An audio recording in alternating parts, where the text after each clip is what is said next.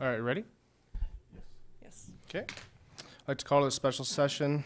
I'd like to call order the special session meeting of the Solvang City Council, Saturday, June 6th, 2020, 10 a.m. Can I get a roll call? Mayor Protem Clark. Here. Councilmember DeJarnius. Here. Councilmember Waite. Here. Councilmember Johnson. Here. Mayor Toussaint. Here. Robert, you want to lead us in the pledge? Yes, please stand. Place your right hand over your heart. Repeat after me.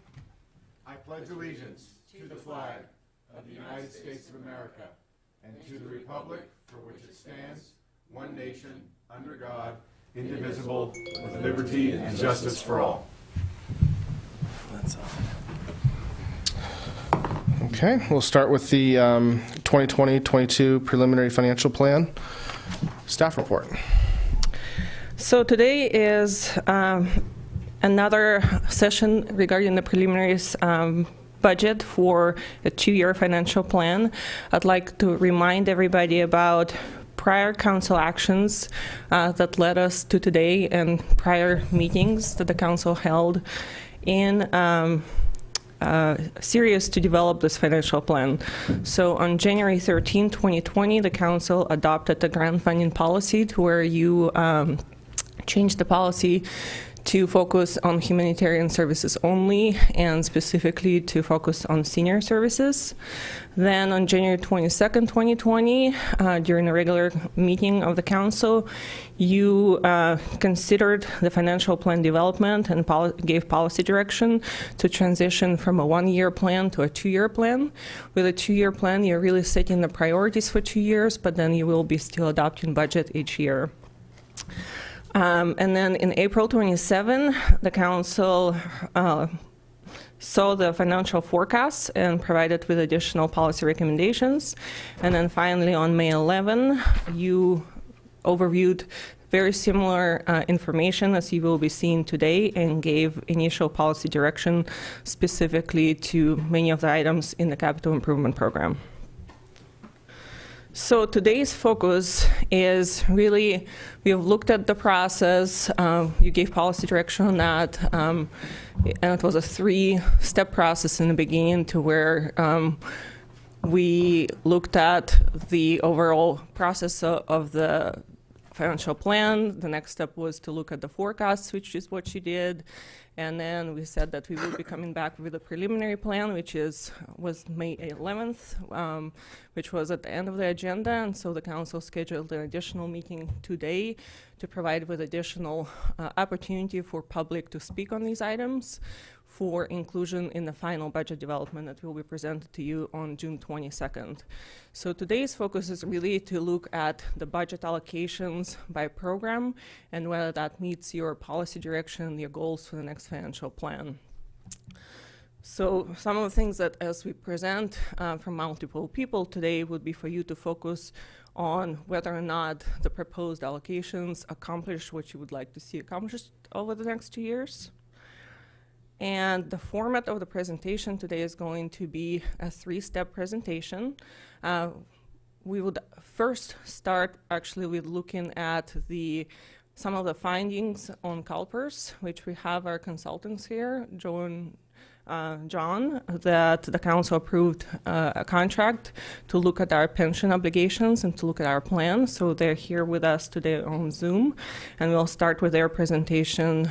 They've performed the analysis, and I think this is very timely in the financial plans. It's one of those financial impacts that we have been talking about looking into, and that's a good start of the conversation as we dive into additional concepts. After that presentation, we'll be looking at operating budget by program and any allocations that are recommended for the next 2 years.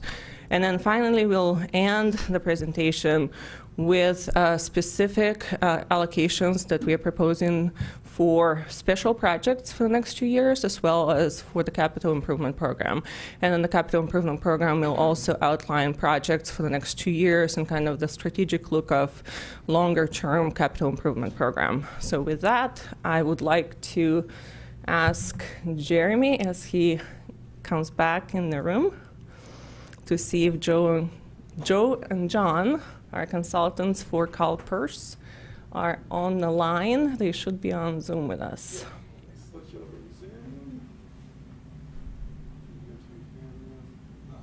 It's John, I am. Joe's going to start. Yeah, he's here.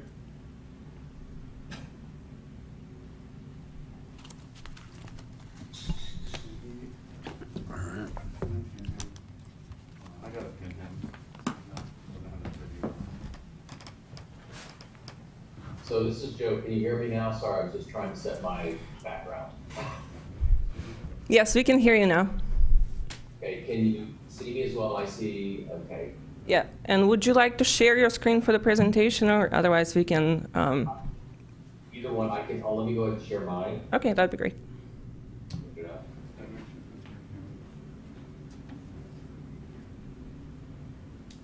So, I do you do have too. the screen? Same here.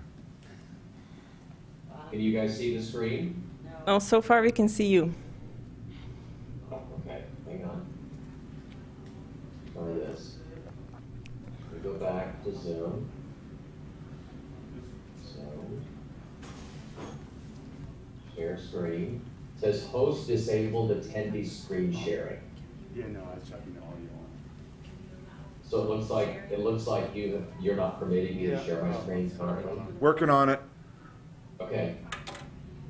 I can just use the one there if I can see it. That's fine too. Just say.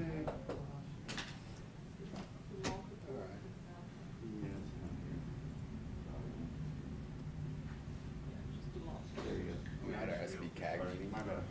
like a half-hour delay because of Zoom stuff. I Okay, was trying to make sure they could hear everything They right kept doing outside. breaks. so now you should be able to share. We changed the setting. Try again, John. Okay.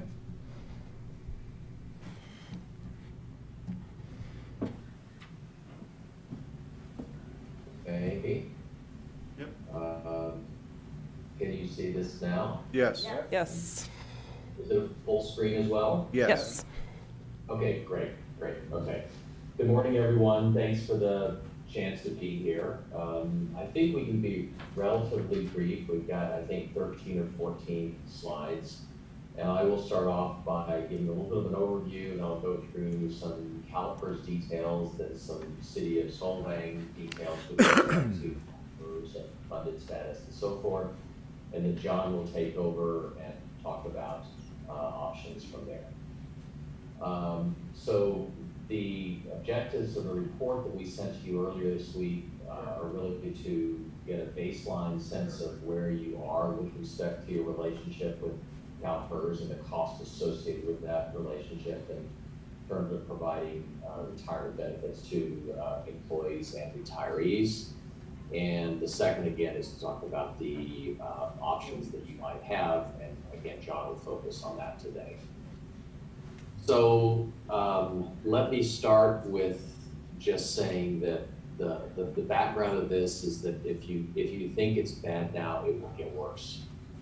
And that's not the message that I want to be able to deliver, but that's just a reality. And it doesn't matter whether you are the city of Solvang or the city of San Jose or the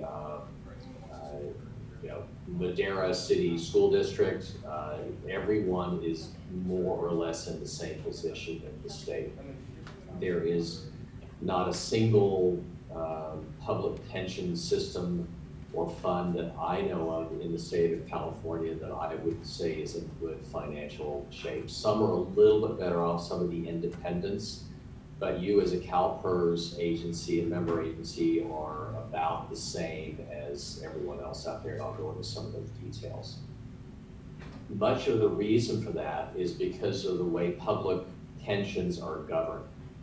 So as I outlined in the report, there are certain guidelines that are provided for public and private pension systems. And when I talk about this, I'm going to be talking about ones that are defined benefits, so even on the private sector side. And there are a few companies with defined benefits. There are not many of them, but there are some out there. But there are big differences between the two, and those big differences in the rules that they operate under have led to a pretty dismal situation for the public pensions across the country. Much of what happens in terms of public sector pension accounting and governance is about finding a way to push today's cost into the future. That's been the case for about 25 or 30 years now. And public sector pensions can do this because ERISA, the federal law that covers private sector pensions, does not apply to public sector pensions. So this sort of, the story that I used to tell is, everyone is either seen or is, knows Wimpy from the Popeye cartoon, and he would always say, "I'll gladly pay you Tuesday for a hamburger today." I will gladly find a way to spend money today and then hope that I could find a way to find the money to pay on Tuesday. So that's sort of, that's not a, governing principle, but that's the reality of how things work. And I'll give you just a few examples. And again, this applies to everyone. So number one, CalPERS has a high discount rate. Their discount rate is set equal to the investment rate of return. That rate has been as high as 8.75% in the past. It is now 7%.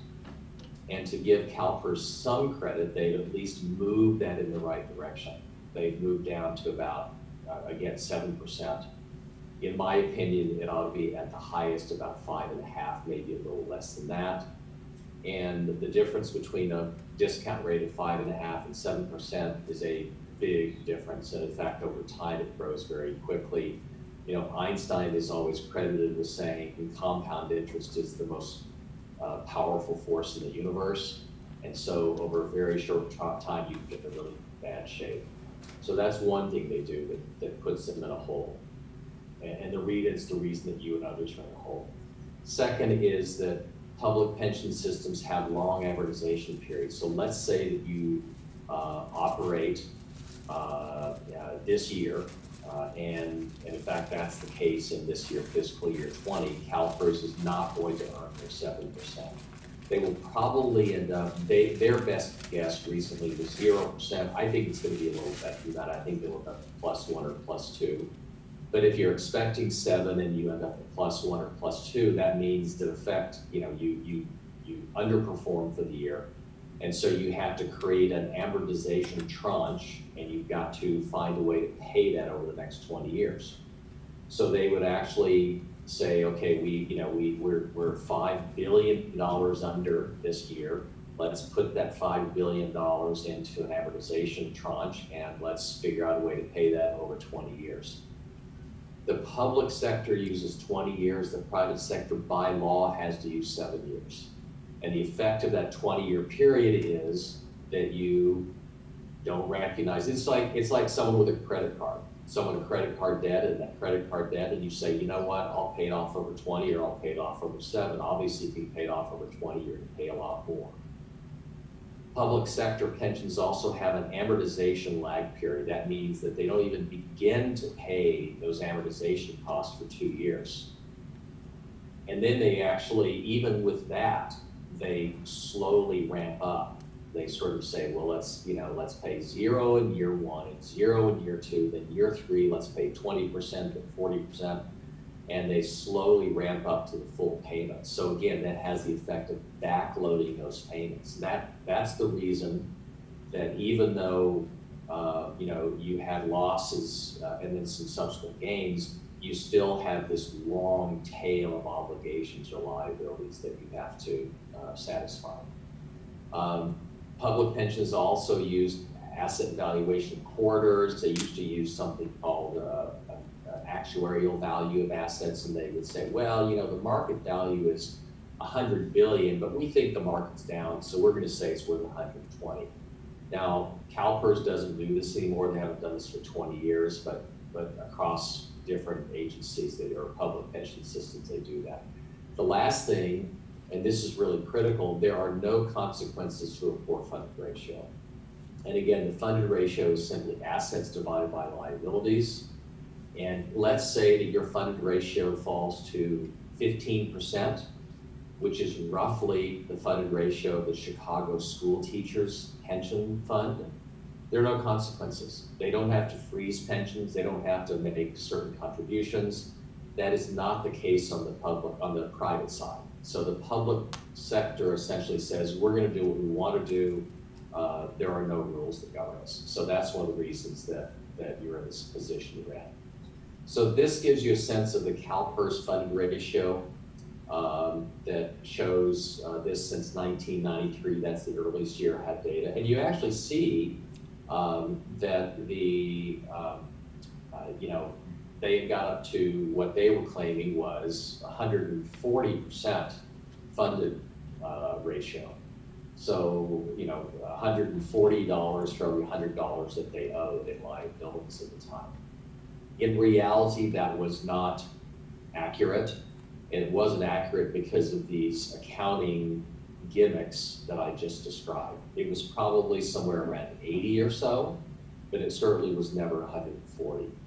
And of course, in 1999, right about here, is when the state legislature first expanded benefits and went to things like 3%, 50 for safety, and so forth. And that added a number of liabilities to the system. So since then, we've had a couple of, quote, market corrections, here, and then there's going to be another one here, not quite so large. But CalPERS today is about a 70% funded ratio. Solvang's miscellaneous plan is about the same. So you've got about 70 cents for every dollar that you owe currently.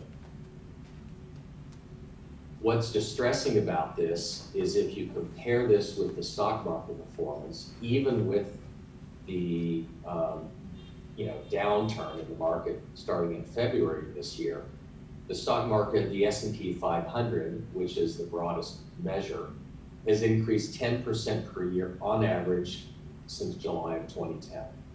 So think about that. The S&P has increased by about 200%. It's tripled. But despite that, this funded ratio has been right about 70% the entire time. And that tells you there's something else besides, it's not just about the market performing or overperforming. There's something else going on that's causing these problems. Hey, Joe, can I interrupt you for just 5 seconds? What would that funded ratio be at the proper valuation, or like 6%, a discount rate of 6%? You said it was around 70% at 7%. 6%. It's about 70, and if you were at 6%, I could calculate it, but I'm guessing that it would probably be around 58 to 60. Right, so the true number really is around 60 or less. And if you use the 5.5% that you suggest, it would be even worse, correct? Correct. And correct. what was, and go ahead. And I will tell you real quickly, so all of my, most of the people I work with think that I am too optimistic. If you talk to an average financial economist, they will tell you, and there's plenty of theory for this and evidence for this, they would argue that because these obligations are, quote, guaranteed, because they are defined benefits, they are, as one of my economist friends at Stanford calls them, hell or high water commitments, then you should discount those liabilities at the 20-year Treasury rate. Which is? Well, today it's 1%. Right, so I just wanted you to say that publicly, which means it's much, much worse, right? Correct. Okay, Correct. and then one last question. What was the 10-year return on investment for CalPERS from roughly 2009 to 2019? I have a chart on that there, but the short answer is they're about 2% below their target. I thought it was around 5. No, I don't think so. Well, I'll look at the chart in a second, but I think it's about 2. You're asking for the total return or the underperformance? The total return.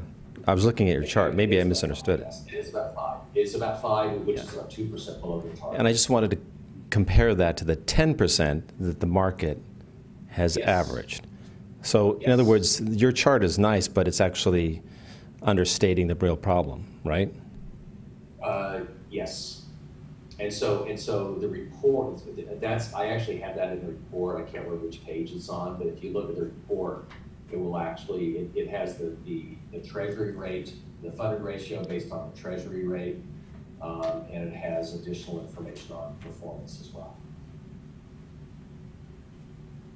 So here's, you know, I like to tell people that, you know, the problem is not assets, it's not liabilities, it's both.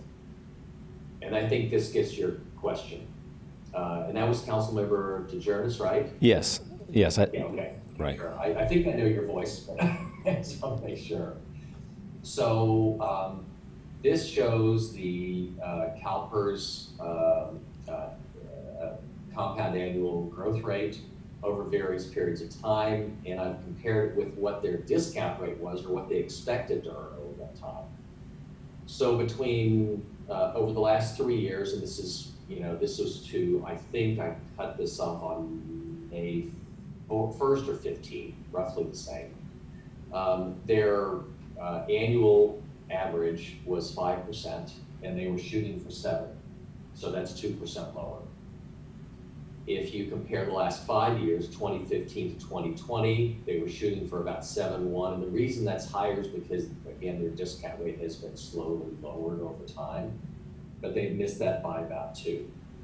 If you look at the 10-year, they've actually done better than their discount rate. And I'll get to that in a second. Then the 20-year, they're about 2.4% down. And in the 30-year, they're about 0.2% down. So you look at this 20-year and you say, or 30-year, excuse me, from 1990 to 2020, you say, hey, that's not so bad. We must be in good shape. Well, they're not in good shape because one, this magic power of compound, you know, compound interest, if you will, or compounding over time, is even a small under performance will lead to a big change over time. And the other issue is, of course, that liabilities have increased. People always think, well, if we get 7%, we'll be okay. Well, no, because you've got liabilities that you're expanding, so you've actually got to do a lot better than 7% to cover those liabilities. If you had flat liabilities, that would be one thing, but they don't. CalPERS liabilities have increased about 6% per year. So you might be running as fast as you can to get to that 7% growth rate, that 7% investment rate return, but you've also got to consider that you've got someone chasing you, and they're growing at a very rapid rate as well. So again, it's assets and liabilities that have gotten us here. Solvang, so I have this for the city of Solvang. This is the unfunded liabilities, and this is for all of your plans. It's about 98% miscellaneous. You know, there's a little bit of pepper miscellaneous. There's a tiny bit of safety, but the unfunded liabilities are up about 50% since 2009. You've gone from $3 million in unfunded liability to $4.5 million in 2015. And the report goes through different scenarios as to where that's going over the next several years. This shows something that you guys can probably relate to more, maybe it's more tangible, and that is your contribution rates. And the contribution rates, as you see, and I've got those from 2008 to 2021, and 2021 are already set because they actually set those 2+ years in advance. You know, so your 2021 rates were actually set in at the end of 2018. And your normal cost, which is the cost of, you know, that's the cost of ongoing cost of paying for benefits in that year, has gone from around 8% to around, you know, 13%. So even normal costs have increased fairly considerably. It looks a little, maybe the chart isn't fair in the sense that, you know, you look at that red and it's still relatively low, but from 8 to almost 13 is, you know, and more than a 50% increase. But where the real pain has been for you and for everyone is your unfunded contribution rate, what you are paying to amortize that loss. And so as you see, it's gone from a couple of percent per year in 2008 to today, more than, not quite 20%, I'll say. So, you know, that has caused a real, and again, you're not alone, it doesn't make you feel better. But overall, your contribution rate has gone from about 10% total to nearly 30% total in the year 2021. And you're probably saying, well, that's okay because we've had some good performance years and so forth. And so that unfunded rate's actually going to come down. You'll see in a second that's not the case. So here's the contribution rates. If you start in the year 2020, your aggregate contribution rate, there isn't you know, essentially it's miscellaneous, and then there's, like as I said, there's a little bit of pepper miscellaneous to safety. This number here in the year 2020 is exactly 21.5%. So you say, well, things will definitely get better, right? Because we've had these good, you know, or better than average years, or at least better performance, I should say, in the market. Well, actually, even if you stay in that baseline case, and if the number here is, you go from 21.5 in the year 2020, and even if that gold line that's in the middle, that gold line is the baseline. That assumes that you and CalPERS do exactly as planned. In other words, you get 7% per year, every year until the year 2030. And if you are actually to the year 2028, again, these are set a couple of years in advance.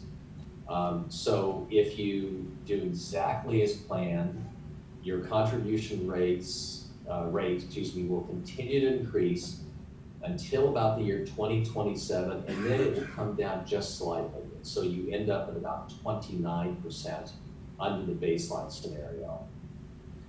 If you get lucky, and CalPERS gets lucky, and everyone in California gets lucky, and you have what I defined as a favorable scenario, and that favorable scenario is rather than earning 7% per year in the years 2022, 23, 24, and those are all fiscal years ending on June 30th, each of those, that if you get 10% instead of 7, then you're on the red line, and you follow the same path up to 2025. Again, there's that lag in the impact of those rates because it takes 3 years for things to kick in, for the good or bad performance to kick in.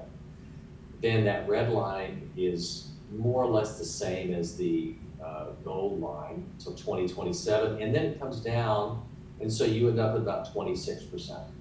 So if you have 7% rates of return every year, except for 2022, 23, 24, and you get 10, you end up at about 26% in the year 2030. And again, today you're at 21.5. If, on the other hand, the system underperforms, and underperformance in my definition, in my model, is that you earn only 4% in those same years. So in 2022, 23, and 24, instead of 10%, you earn 4%.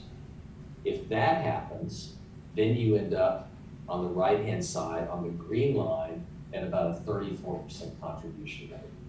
So, you can sort of decide what you think a more likely scenario is.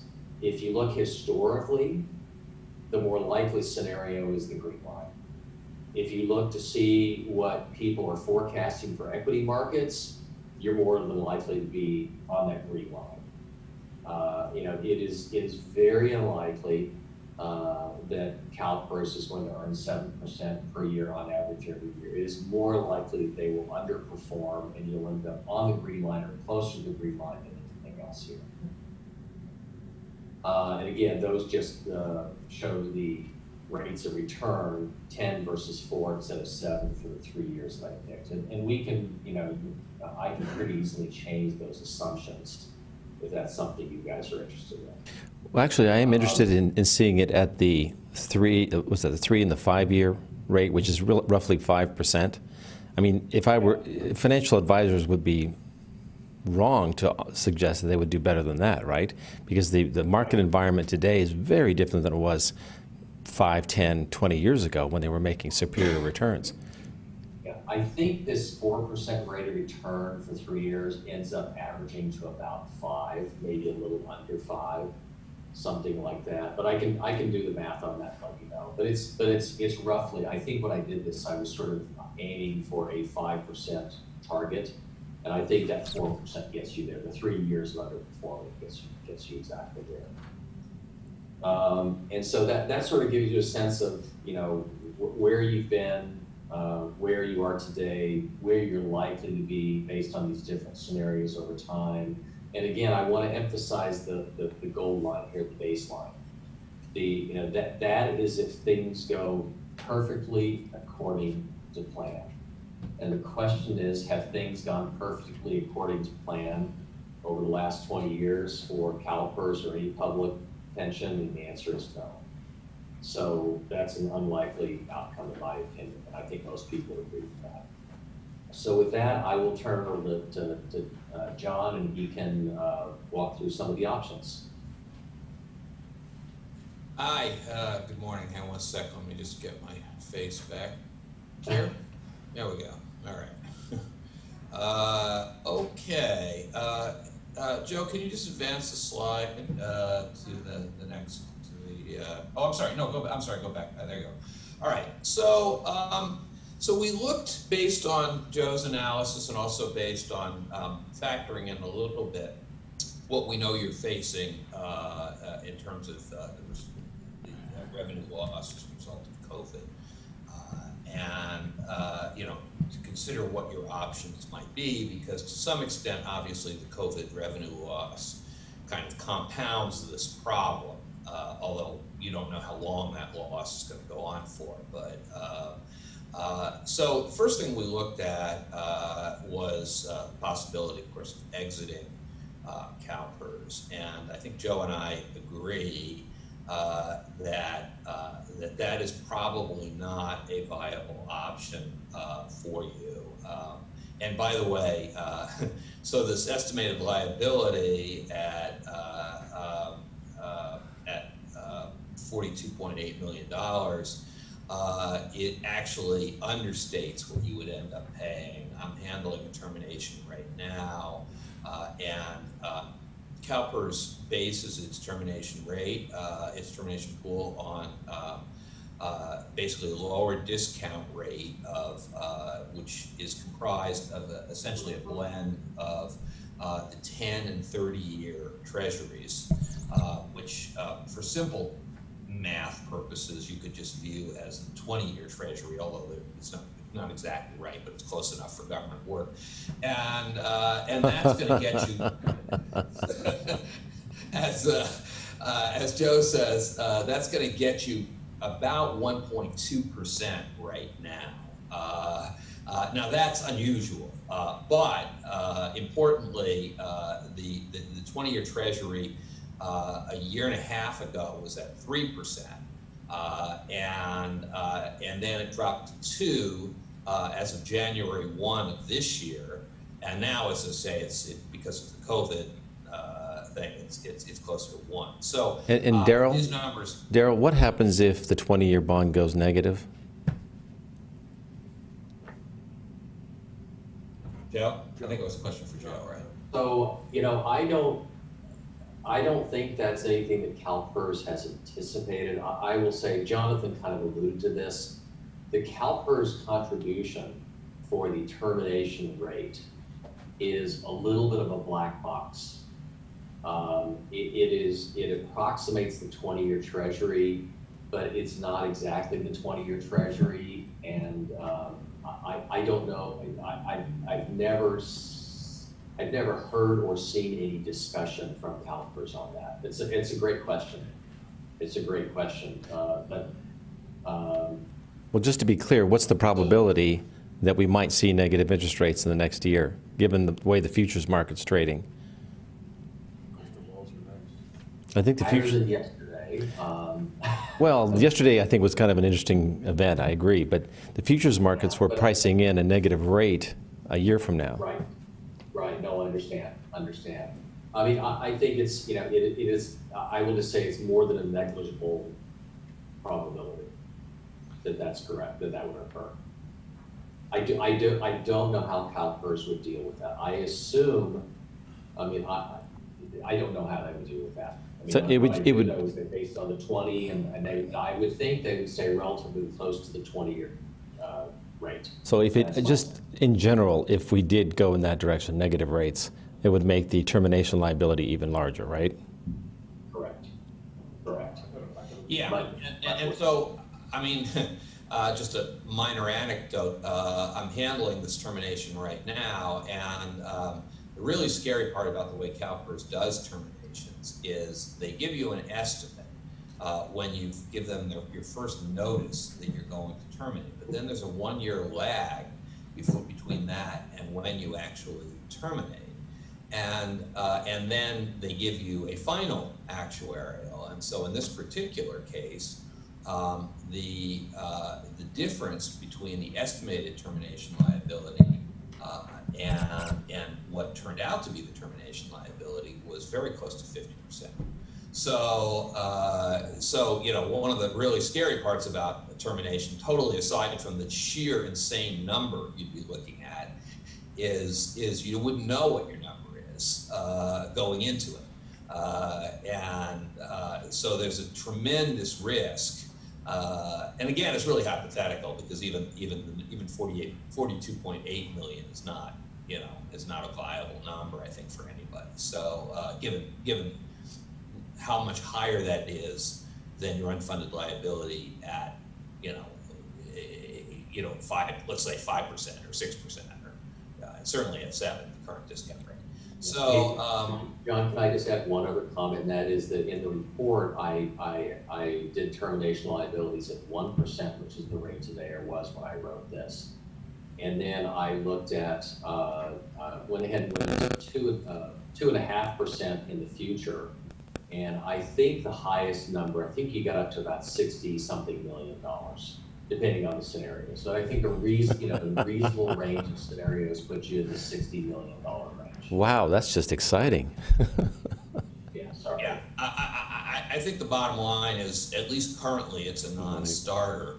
I guess the interesting thing is if at some point, way down the road, the Treasury T-bills, go way up, it could be something that might be viable. But and by the way, I think CalPERS is in the middle of some reconsideration of how they price termination liability. I don't think they're very far along on that discussion, but the reality of the situation, we believe, is that CalPERS is in fact not reinvesting the money in 20-year T-bills, but in other investments that are pretty solid, that probably do considerably better than a zero risk kind of investment. So in any event, that, right now, that's just not really a viable option. I think termination for just about anybody. And the unfortunate part about it is, and I think you guys, being kind of sophisticated consumers of this, realize that, so that puts you in this position where even if you paid off your unfunded liability at the regular rate, at whatever rate that turns out to be, that you would not be protected against new unfunded liability with respect to who are in the system. And so the one really great thing about termination in CalPERS is, when you're done, you're done. If the markets crash, if the markets whatever, doesn't matter. You're done. They assume the downside risk, although again at a 1% rate, that's not much of a risk. But so then you're stuck with what I would say is sort of this world of there's no silver bullet for how to deal with this issue. And so we spent some time really thinking about, and we've also talked to a couple of you folks sort of independently a little bit about, what are the things that you can do. So one of the things that I did not mention in earlier conversations and in our earlier meeting is that we, that you could, your contracts are about, I think you have 1 year to go on your labor contracts right now. So your labor contract, I should say. You could increase the employee contributions. There's an oddity in the way that your labor contracts work, because you have what we in the trade refer to as a swap, which is to say that you are paying 100% of the employee contribution, and employees are paying what amounts to an equivalent amount of the employer contribution. That's very beneficial to employees because it results in a higher final compensation, but it's also in the long run expensive because you're essentially goosing final compensation. One recommendation is that at some point you consider undoing the swap and having employees pay the employee contribution, employer pay the employer contribution, and then cost share the employer contribution beyond the 8% that the employees are paying in. And right now, again, it's an 8%. It would not be unreasonable to ask employees to pay 10% for a miscellaneous plan, and that's where a lot of other cities are going right now. Now, bear in mind that only affects classic employees because your PEPR employees are already paying 50% of the normal cost of the PEPR plan. That doesn't mean you couldn't ask them for more, but quite honestly, the plan is inferior in significant ways from the classic plans. So from an equity perspective, asking them to pay more, is a little harder because the plan is a weaker plan. So there's not a lot of money in that issue, but there is some money in that issue. Another thing to consider, and I realize my timing on this is not good given the COVID crisis, so this is something that you want to consider, going out probably, is some form of either accelerating the amortization or putting more funding into a 115 plan. I know you have a 115 plan. I think it's for the OPEB liability. So the issue here is, in very simple terms, some of your amortization tiers go out 25-ish years. Some don't, but some do. And anytime you get into sort of plus 20 years, you're into negative amortization. So that's really costing you money. And besides the obvious point that you're paying, you're paying more the longer you amortize anything. Just sort of on the theory that a longer mortgage costs you more. So there are a couple of ways of approaching this. CalPERS does allow you to essentially prepay or overpay, for lack of a better word, into their plan. The downside of giving the money to CalPERS is obviously, number one, that they're investing it, and if you don't trust their investment strategies, this only makes it worse because CalPERS can take that money and lose it. The other downside of it is that when you pay into CalPERS to pay down unfunded liability, it's a one-way street. The money goes in. There's no way for you to pull the money back out if you needed it, if you were desperate in some way or another. The advantage of a 115 plan is, as you know, that you can take the money that you've put in the 115 plan, and if everything goes to hell in a handbasket, you can actually use that money to simply pay your regular CalPERS contribution.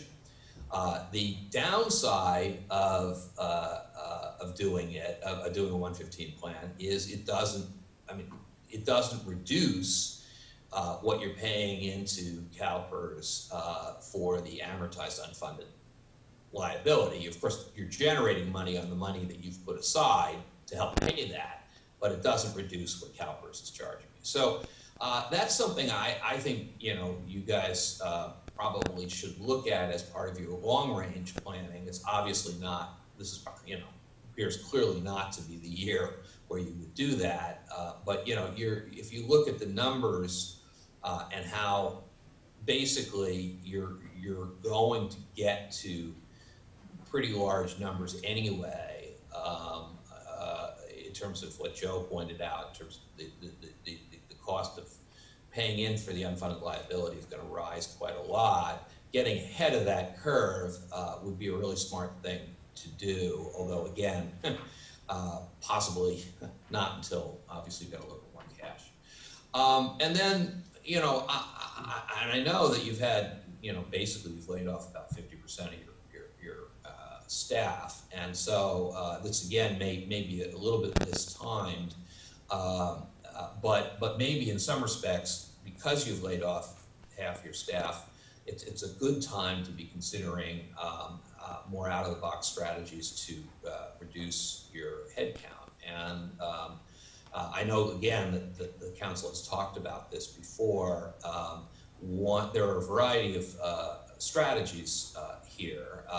One is to either create or increase reliance on joint powers authorities, which are effectively more efficient if they're structured right, because you don't need as many people at the top. So that can be you know, a good strategy. Obviously, there are other strategies such as, you know, contracting out that I know you guys have been considering as well. You know, keeping your head count down obviously doesn't do anything for your past unfunded liability, but if you look at Joe's numbers and you really think about this, you are going to be developing new unfunded liability, not, you know, not just increasing the cost of your existing unfunded liability that you've accrued, but you're actually in every day going, if you assume CalPERS is wrong on its discount rate, then every day you create new unfunded liability. So I think, you know, it's the old story of you know, when you find yourself in a hole, first thing to do is stop digging. And this is probably you know, a valuable strategy. I've talked to Zdenia, you know, somewhat about this, and I know that one of the challenges here is really that you don't have a whole lot right now left. So I'm not sure this is a strategy for this particular moment, but I think it's a good long-term strategy. I do see other cities talking about creating, I call them mega JPAs. I say talking about it because it's not happening quickly. There's so many challenges to the governance of JPAs, and you do have to be careful about that because you know, one of the problems with JPAs is obviously that if you don't have enough control over their labor relations and what they're paying and what they're doing, you will achieve efficiencies because you'll have a smaller management tier, basically, but you might do it at the cost of not having as much control over salaries and other things that, and you know, you're just getting a bill from the JPA. So Joe, you want to turn to the next slide? Thank you. So these are long-term options depending on the circumstances. And I want to really stress, we have now had a chance to really look at where you are, and I strongly want to state that you're not, well, you're certainly not at the bankruptcy point. The fiscal emergency point is a little bit different. You may or may not be at a fiscal emergency point because of the COVID problem. But the pension problem is, you know, fiscal emergency, any emergency is you know, sudden, unexpected. That's basically the standard fiscal emergency that it should be something that's sort of sudden and unexpected. The CalPERS stuff is not your sudden and unexpected problem. Your sudden and unexpected problem is a dramatic loss in revenue. So arguably, and again, I don't know enough about, I know that you have, significant reserves. They're being spent down. I don't know how quickly they're being spent down.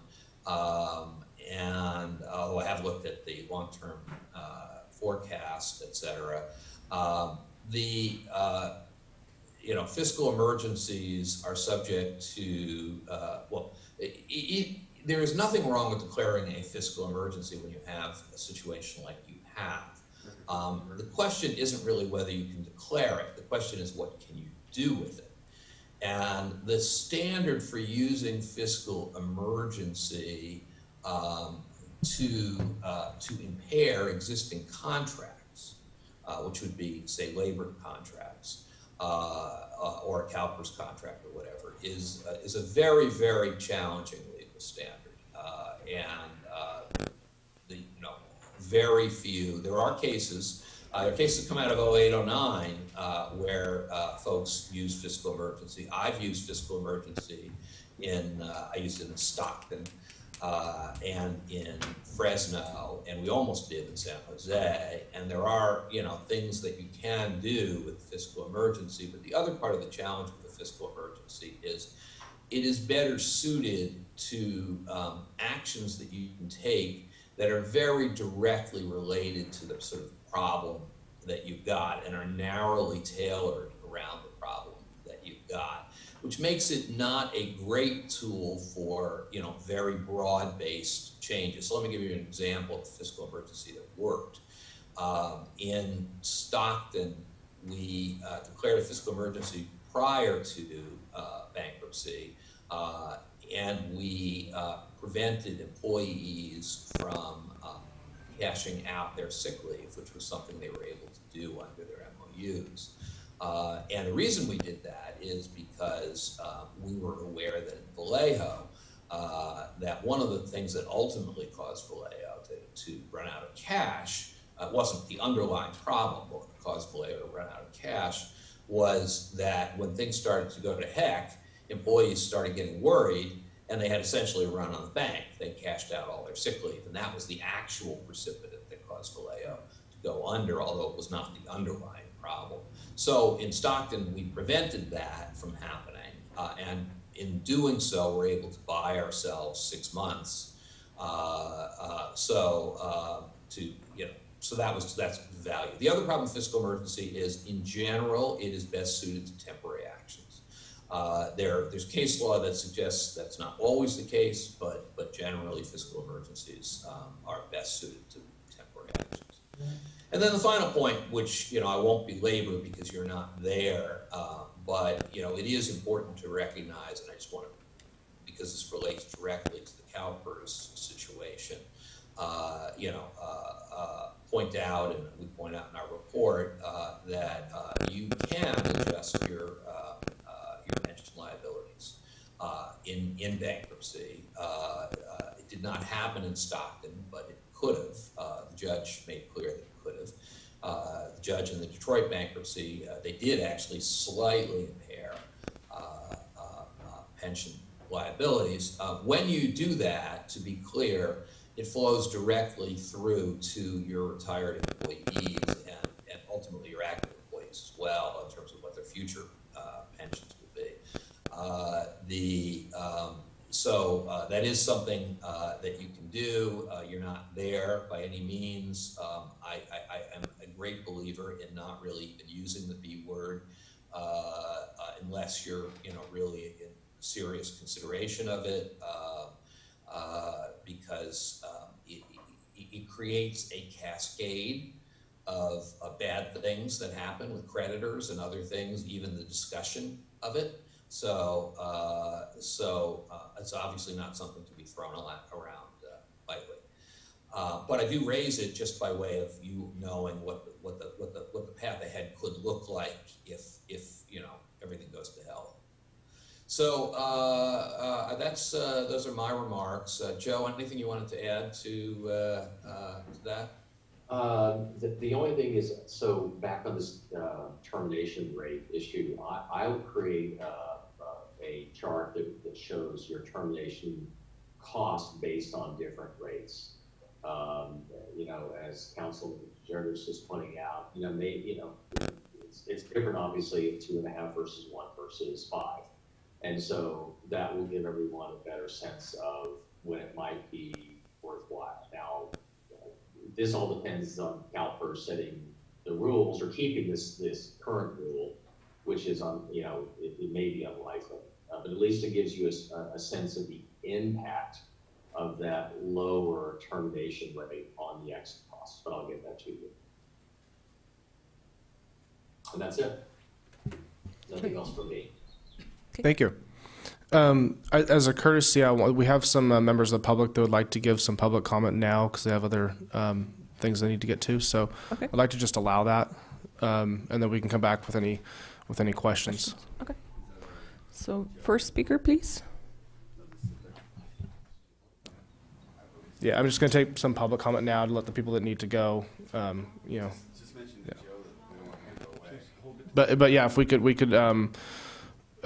we'll come back with any questions the council has of Joe Nation Yeah, after. Joe and John, if you could please hang out while we take Yeah. public comment, and we'll have questions and discussion. Do you want me to keep the same slides up, or do you want me to stop sharing? You can stop sharing for now, I guess. We'll bring it back if we need to. Thanks. Okay, first speaker, please. Good morning. Good morning. Actually, Here's your son. first speaker is here. I'm in gonna the do audience I'm gonna first. do physical speakers here first, and then I'll take a few on Zoom if you wish to give your comments now. So we'll start with Ellen here. So you all know me as Ellen Albertoni, the director of the Solvang Senior Center. How's that? Is that better? Very good. Thank you so much for allowing me to spend just a few minutes with you today in person. It's so much nicer than Zoom, other than my glasses are fogged up. I just wanted to thank you once again for all of the support you've paid to the Senior Center over several years. And we've been in discussion about support for the upcoming year, the upcoming budget. We're all rebudgeting, looking at our figures and so forth, but I really hope that this year you will consider the amount that we've requested. And it's not just a COVID-19 request, because as we move forward out of COVID-19, that support will be very important as we continue to increase the number of members we have at the center, the number of activities, everything that we provide for them. As I said, we are not being over gratuitous in our thanks, but these are members of your community that are very, very important. And we look forward, as we plan our budget, to know where we stand with our city council, because these are your members too. So thank you very much for your support, and I will move on. So really quick, Ellen, while you're here, I just had a question for you. I know you guys do some fundraising throughout the year, and I was Yes. just curious with all the with the current situation we're in now, how is it affecting your ability to raise funds? Well, we were planning a large fundraiser this year. Of course, everybody's had to move their fundraisers into the fall or just discontinue them. So we basically put that on hold indefinitely. We have little fundraisers, small fundraisers every month, which is our dinner night, and that's probably about $10,000 a year that we're not able to hold those at this time. We cannot have people coming into the center for dinners. And what we're doing right now is people have to pre-order for hot meals. They come in a designated time to pick their meals up. We're not open for activities. And if there's things that people need, they call us in advance, and we can take care of them in that way, for masks, for games, activities, and so forth. We still receive fresh produce from Veggie Rescue. We call people to let them know it's in. We enhance meals. We deliver meals. But as far as our funding is concerned, We've no longer been able to have the dinner nights. We've had to discontinue our plans for a fundraiser. You know, we like to be able to take care of our, you know, you have to take care of yourself too, but some of our funders, major funders, have cut back on funding us also. So we're, you know, we're kind of in limbo with some things. We run a very tight ship. We only have one full-time employee, which is me, and 2 part-time employees, which are in the kitchen. The rest is all, we have our folks who come out, our volunteers who help us.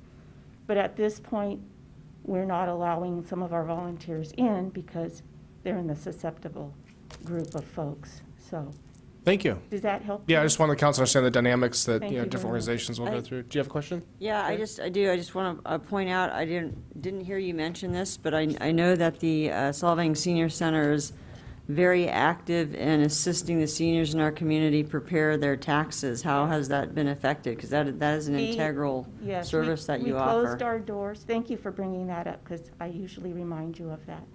I've been standing out in the sun. We closed our doors on that because AARP requested, obviously, that we do, which was March 16th was the last day. And we generally help 300 to 400 people a year with free income tax service.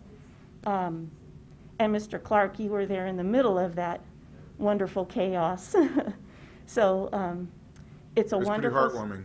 Yes, and you got it's a wonderful service that we provide, and AARP was considering starting up again, but we've decided that we don't want to expose our tax preparers because they're all over 70 and have some issues, and we don't want to expose our seniors as we try to figure out how we're going to open up the center, you know, moving forward. When can we allow them back in for activities and so forth? So those are some other services we provide.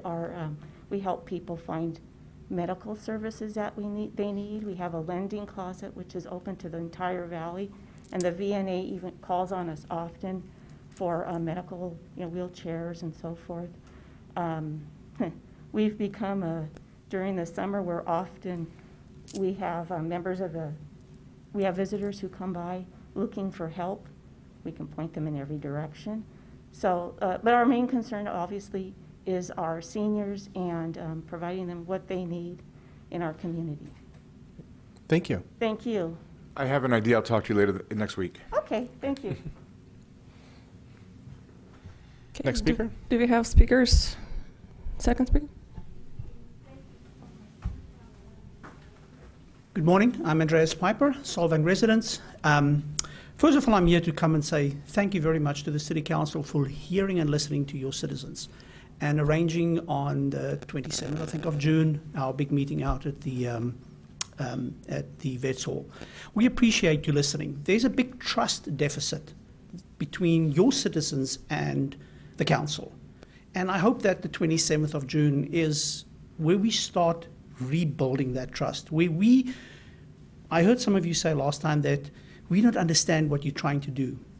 Yes, you're right, because you have not been clear and transparent with us. So please be clear and transparent with us. We are here to listen to you, but I want you really to listen to us and understand that we want to have our voices heard on whatever growth we want in the city of Solvang.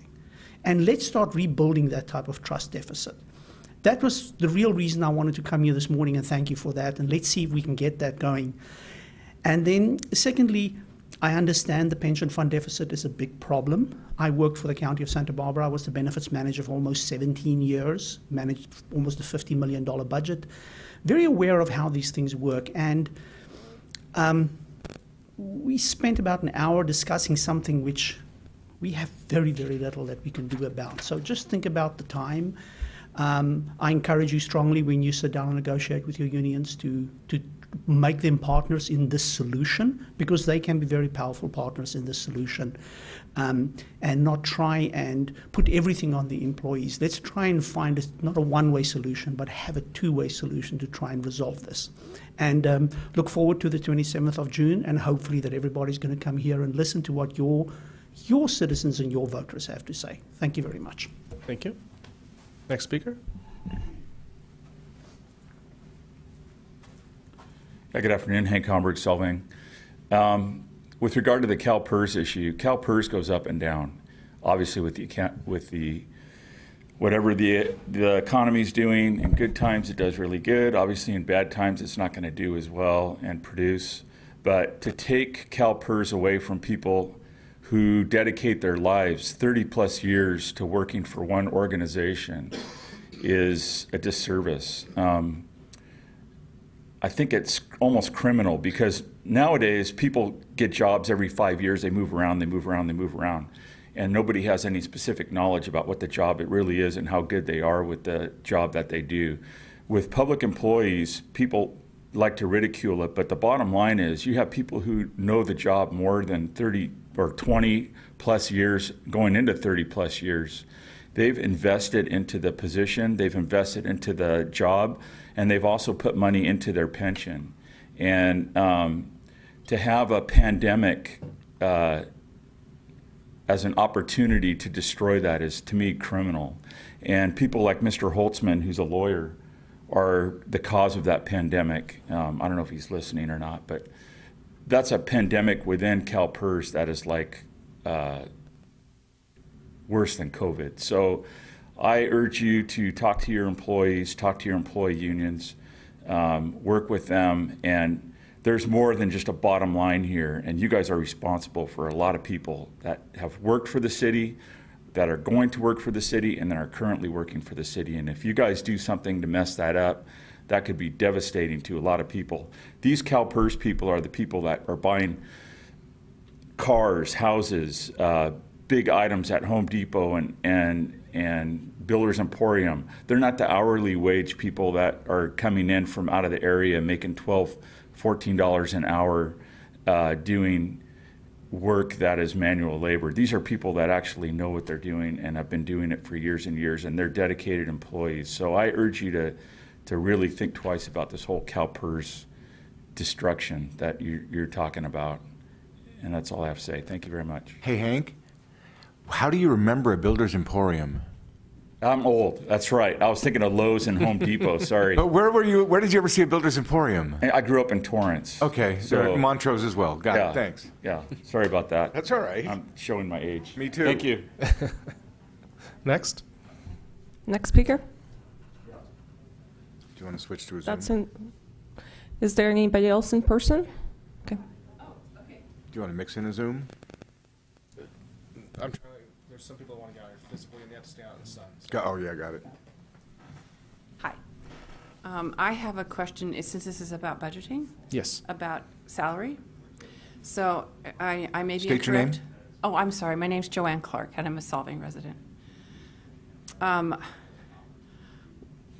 The other day, the city attorney was seen directing the light hanging in Solvang. This is my question. Was he on the clock when that was going on? No. He was not. Okay, my concern is that, and this is what I understand, and if I'm incorrect, then it needs to be corrected. But his salary equates to about $350 an hour, and that he has accrued something like $800,000 this year. That's not correct.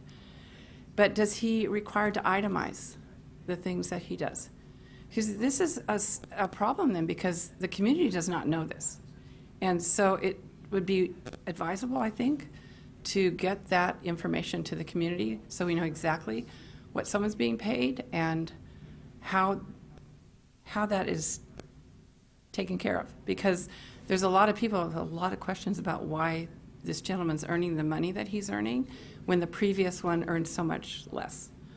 And so you've got a lot of citizens that are really upset about this, and I think it would be in your best interest to try and get that information out to everybody.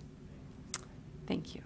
I'm sorry, but Chip, would you mind taking the opportunity to please respond to that? And then also, just so you know, we are working on an explanation of attorney fees and things like that that we'll come out with. That would be really, really, really great. Mr. Mayor, on the light hanging issue, I happened to be driving from my home here to a meeting here at City Hall that was scheduled. I do not, actually, unlike the former city attorney who would bill for his driving time from Atascadero, I do not charge for my travel time because I knew that there was activity going on in Copenhagen, and I'm actually kind of I'm interested in what goes on in the community. I drove down Copenhagen, I stopped, I walked over and talked briefly to the people who were putting up the lights. I did not charge for that, I was not billing. I also happened to see the former mayor and the former county sheriff who were sitting talking on a bench. I spoke with them because I have known them for many years. They asked me, I thought, what was going on the street, and I told them about it. I think I now realize they asked me why I was in town, and that seems to have been the source of that particular set of that rumor. No, that's not. No, well, that wasn't what I heard. Those were the only people I spoke with, and so those were the only people I spoke with. And I did not and do not charge for many, many, many things that I do because I happen to live in this community. For example, I had breakfast on Copenhagen this morning. I helped actually carry one of the shade structures and some tables and chairs over in front of the only restaurant that was open because I live in, appreciate, and try and help in this community. I am not billing actually for anything I'm doing today because during this time period of COVID and all these other emergencies, I have agreed with the city to significantly cap my fees in April, May, and June. I am spending more time on this client than I think I've ever spent on any client because the city has great need. I'm a partner in a law firm of approximately 26, I think we have, attorneys. We also have staff, including secretaries, paralegals, and others. My billing rate for the city is $330 an hour. That includes all of those people who back me up, which means that the city doesn't have to have secretaries, paralegals, and other things. That's a business function that you guys contract out for. So I am not taking home that dollar amount. I believe that my total billing this year to Solvang is, I think it is somewhere in the neighborhood of $425-ish. I'm sorry, 425,000, not 800 and something that is being spread around. I do provide monthly detailed bills to the city. And I would just note this city, not just from the city attorney in the past, but your planning department, a number of other departments, you guys have not actually been having work. A lot of work has not been done. And so the difference between the former city attorney, who was essentially reviewing things a couple of times a month when he would come to meetings that were prepared primarily by the city clerk, and what I've been doing, it involves quite a bit, substantially, more work. There has been substantial change that has occurred in this city since a year ago. Substantial. And that has involved substantial work. It has included the fact that you all were being threatened with a lawsuit by a group who was trying to get a cannabis sales license. They were threatening millions of dollars of lawsuit. You went through a significant process because the council decided to change the direction on the way that tourism promotion was occurring, and the tourism group that the city had been paying approximately $1 million a year did not want to change that direction. So there was significant cost involved in that. I could go down through a long list of those things where there is significant cost. I would note right now in particular, given that the city is in the midst of first COVID and then COVID caused economic emergency, the city is down at least a third of its staff. And so there are 2 or 3 department heads now that I am helping and a small group of city staff doing the work that was being done by a significantly larger number of people. And so there is more work, and during that time, again, I am capping my charges to the city to about 25% of what I would be charging my private clients. And right back to, please, note, I am not charging you all for helping move things when I happen to be downtown because I live here in the city and appreciate the city. I went to there was a vigil last night that I attended.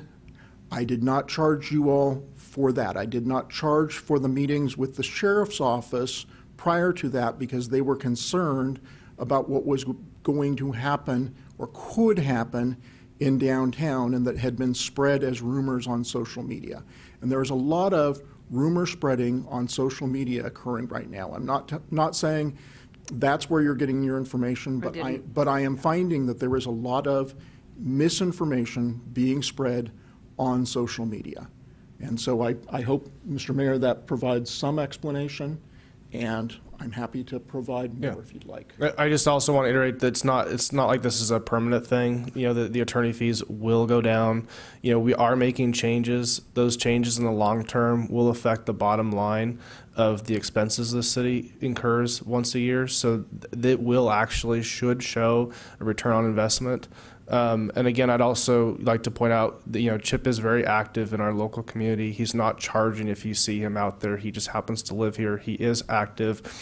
One of the recent things this council just did was fund, you know, quite a bit of monies towards feeding people here as a result of the food lines we were seeing and things like that. I was out there on the days it was happening. I know Chip was out there a full day, moving boxes, you know, doing heavy lifting, whatever it took to help out as a volunteer amongst volunteers, and did not charge the city for it. So I know he does do a lot of things that's active in the community. I just think it's unfortunate when people then label it as he must be charging the city to do that. We would in no way be funding that kind of activity. Well, that's good to know and good to hear. And while you were saying this, the fact that you know that there's rumor and there's obviously a disconnect, then I would suggest that you do everything possible to get that corrected by putting, I don't know if you have a Facebook page or if you have where you could actually show what you just said is true and people can see those facts. That would be very helpful because rumor does get started, and the things you said I find very interesting. But if you can put that forward for the community openness so the community can see those things, it would be in your best interest and our best interest. And something else that you said I would be interested in this council looking into, the costs of your firm and the people that work with you compared to the costs before when other people were doing those jobs. Compare those two costs, which are costing the city more. And I think that would be just wise. Yeah. Thank you. Which is what I was just saying. There should be an ROI. It's not a permanent thing. You know, there are changes. There have been events that have happened, but again, that is not a permanent thing at all. And right now, when there is a lot of concern in the community, it would really be advisable, like I said, to please get those things corrected. That you have just told me that a lot of people are not going to hear, not going to see. Put it somewhere where they can. They'll watch Facebook and believe whatever they see on Facebook. Well, I don't follow this on Facebook. Let her finish. Yeah. I don't follow this on Facebook. I talk to really reasonable, good, decent citizens in this community. I grew up here. My mother grew up here. She's 96. Came here when she was 5. They lived the American dream here. My grandparents came from Denmark. I have friends in the community that are reasonable, good people that are concerned. They're not rumor mongers. They just have concerns. And if they don't get the information they need, then when they hear something, they can't know. So it's your responsibility to make sure we have the information that we need to not make incorrect assessments. The fact that you volunteered your time, that's great. But it needs to be heard and needs to be seen.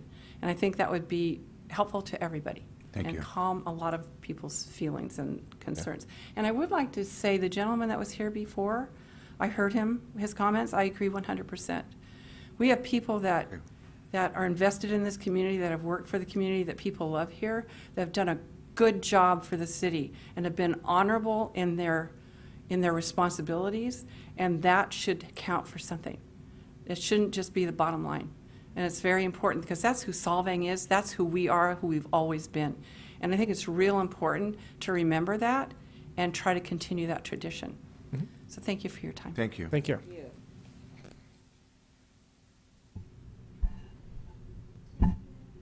Do we have any more physical speakers? Sorry, Matt, you have public comment? Is there another physical speaker? Okay. We have Zoom, though. But we still have Zoom. Got it. We do. If anyone wants We to do. speak now. Okay, well, good morning, Mayor Toussaint, thank you, and council members, Matt Vanderlinden, your Public Works Director and City Engineer. So I apologize if this is not the best way to communicate. I wasn't sure how to make comment on this, so I told Zena I'd like to. I think this is a public comment because it's individual Matt's opinion right now. Well, I really just wanted to make a request. I took a kind of quick review of the CalPERS report, and I think Joe and John did a very good job.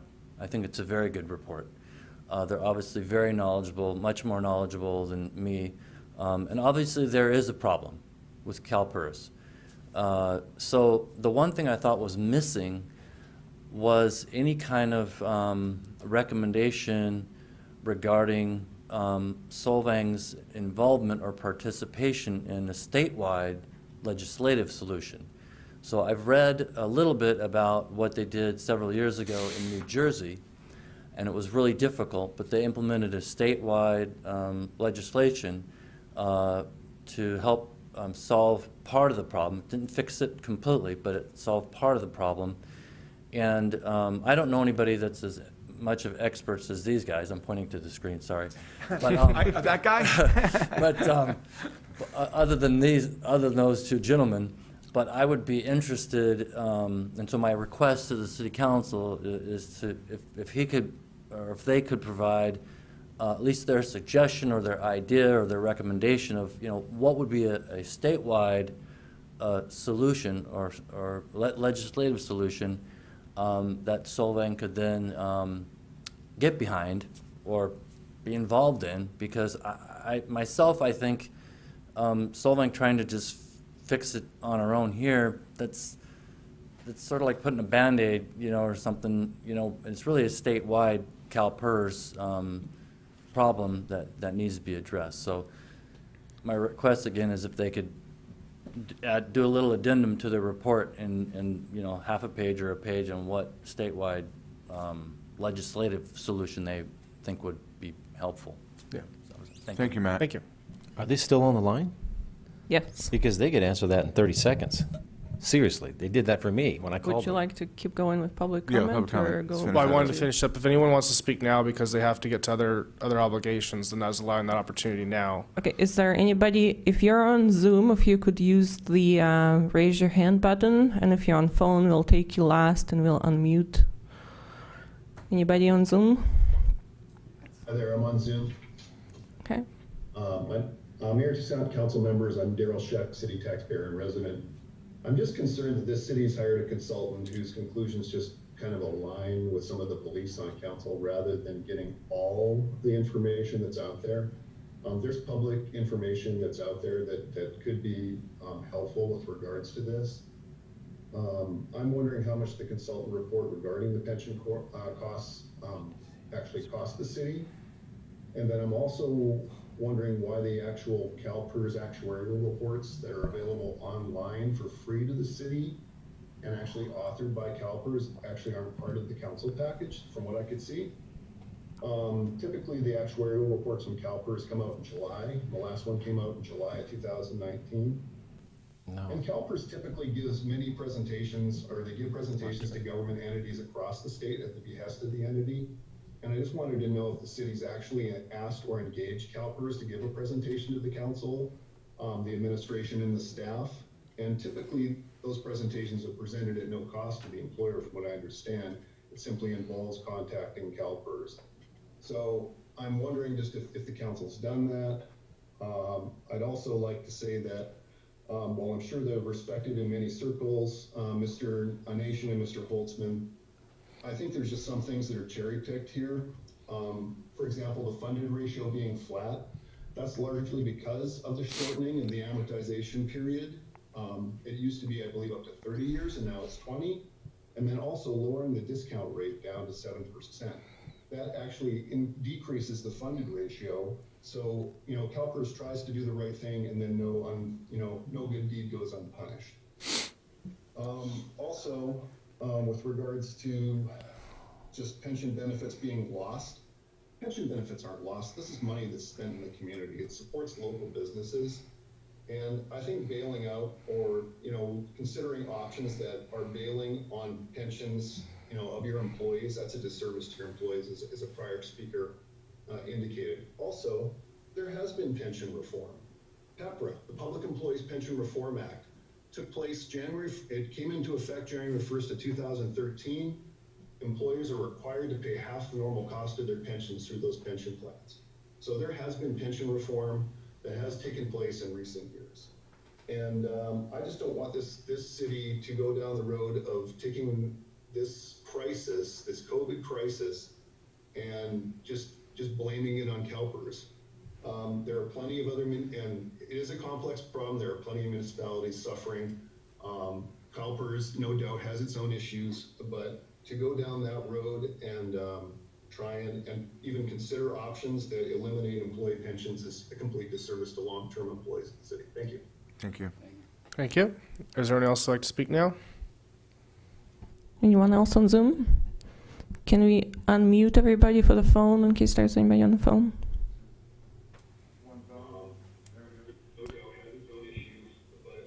Anyone on the phone would like to speak?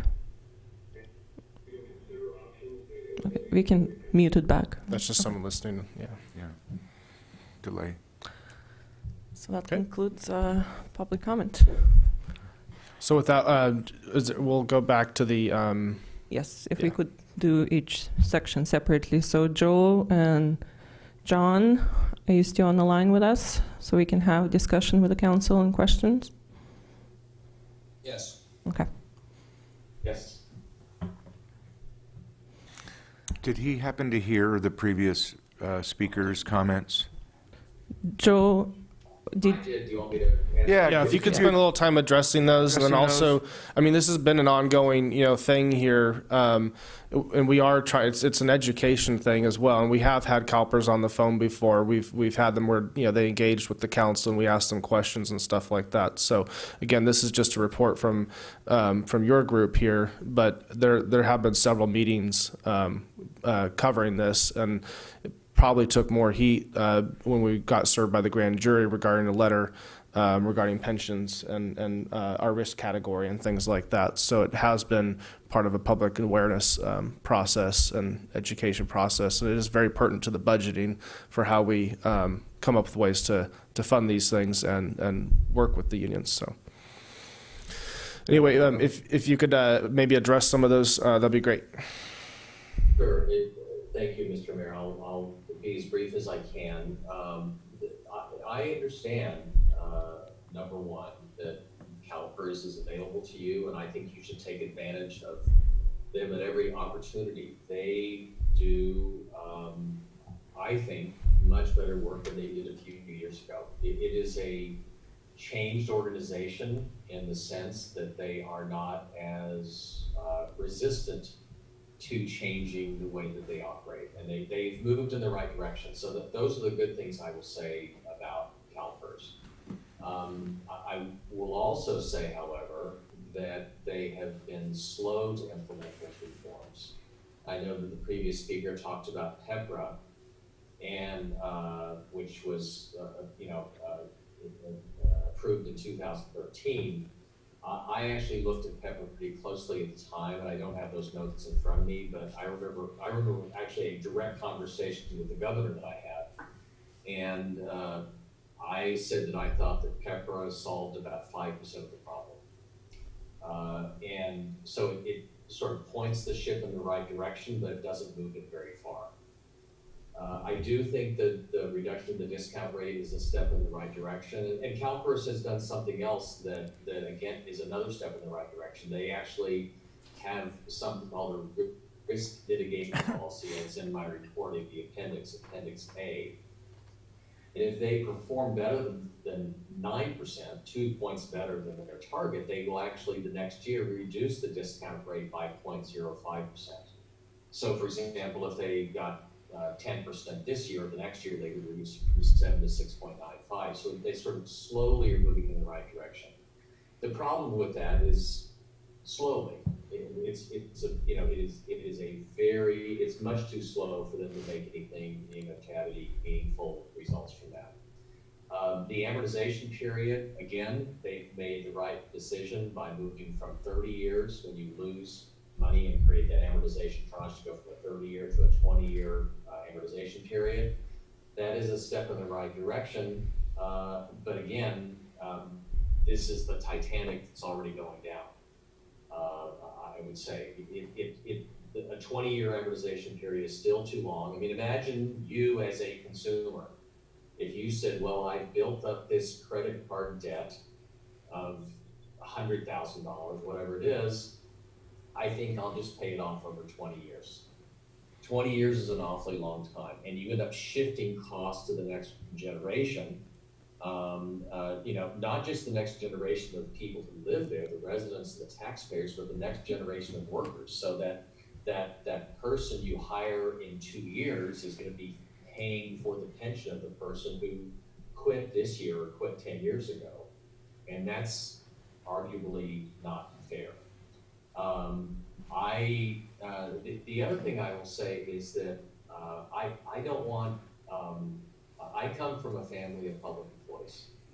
Literally everyone in my family, my mother, my father, my 2 brothers either are or were public employees. My younger brother just retired as a firefighter. And I know how important it is to protect the pensions that people in the public sector have and that they've earned. The problem with the argument of saying, well, let's just sort of keep those off the table and keep those discussions off the table is that you have to bring liabilities into discussion. You have to have some discussion about liabilities because this is not a problem that will be fixed with assets. You cannot invest your way out. I think that was originally the thought that CalPERS and CalSTRS and others had, but there's simply no way that you can invest your way out of this. Wait, Joe, I want to put this in layman's terms. So what I think you're telling us is that there's no way that they can grow their way out of this liability problem. Correct. That's what the thinking was. That was the prevailing view in CalPERS and CalSTRS until a few years ago. It is no longer the prevailing view because I think they understand that they are just that the hole is too deep, to use John. And to be clear, the only way to fill that hole is to do what? 3 options. The only way to fill the hole is to address both the asset side and the liability side. You can't just say let's shoot for 7% and see what happens. You have to do the best you can do with a reasonable amount of risk on the asset side, but you also have to have discussions on the liability side, and that leads to discussion about benefits. And I will just I had a conversation with a senior actuary in the public sector fairly recently, and what he said to me was the benefits we had were just fine. We didn't need an expansion of benefits, but as I talked about in the report talked about today, They were expanded significantly about 20 years ago. And I guess what I would say is I think employees and employee associations, and I'm a former labor union representative as well, they have to be part of the solution. Unless they step forward and they're part of the solution, then they will end up like the employees in Stockton who lost their health. The retirees lost their retiree health care because of the bankruptcy that they went through. They will end up like the employees and the retirees in Detroit who lost more than that. There were actually clawbacks. So there are people in Detroit who were actually having to dig into their assets to the tune of $100,000 to pay back the city because the hole was so deep. That does not serve anybody. I mean, everyone ought to sit down at the bargaining table, acknowledge the problem, and figure out a way to work through it. Joe, you forgot to mention the fact that this is being thrown back on the cities, so the cities are going to be expected to increase taxes, and actually we're already doing that now, but that's going to be a major demand by the unions, by the CalPERS, right, to fill in that hole. Yeah, why was that not option number 4, to raise taxes? You could raise taxes. No, we don't have a choice. We're not going to, but I'm surprised that wasn't one of the options. To raise taxes? Mm-hmm. It could be. I don't know. I mean, I didn't look at your tax structure or your revenue situation, but you could do that. I mean, and there are communities who've done that. So, for example, the city of Oakland, the town of San Anselmo and Marin, they actually have a levy that they collect every year that goes directly to pay pensions. And I have to say, though, I am not a proponent of raising taxes. I'm just throwing it out there as a devil's advocate because I don't want to raise taxes. Well, I was simply making Joe make the point that you can only fill the hole one of several ways, and unfortunately, a lot of communities are being forced to do that by raising taxes, like Lompoc. They've been forced to either raise taxes on the community one way or the other, but like using sales taxes. That's not something I think this council wants to do, and we certainly don't want to pay retirees on the back of the community. That wasn't what they signed up for. So there's got to be better ways out of this mess. And unfortunately, this is really a bad forum and a way of explaining to the people who've come and asked some really good, tough questions. It would have been nice to have the CalPERS representative here to explain themselves. Why is CalPERS broken? And it's not PEPRA. The PEPRA plan is doing fine. It's not the safety plan. It is the miscellaneous plan, right? And we didn't have enough time or information, I guess, to make that distinction. But we need to, I think, going forward. No, I think our consultants have made the point of the fact that the problem of unfunded liability comes from the miscellaneous plan. Our PEPRA plan is still doing well, yet it still is subject to future unfunded liability. And then we also have the problem with OPEB. Unfortunately, the cost of providing health care is rising faster than the return on investments, the return on assets. So once again, the city's liabilities are unfortunately going to continue to rise. And so what choice does the city have but to look at the number of employees, the head count, and how we take care of this? And then finally, CalPERS is just a bad investment. This is like, I mean, there are so many wonderful tools out there where they provide a hedge, a floor against loss when the markets go down. Many institutions, hedge funds, you name it, they all use it. CalPERS just doesn't seem to know how to do it. And so they continuously lose money in good times and bad times. I don't understand how they could only earn 5% annually for the last 5 years when the average return was over 10%. And John, if you're still online, if we could also, before we move on, give a little bit of information on legislative efforts. Ever since CalPERS changed the rate of return over the last several years, there's been a lot of effort in legislative efforts, but nothing has come to fruition thus far, and we've also had a couple of cases that we're hopeful.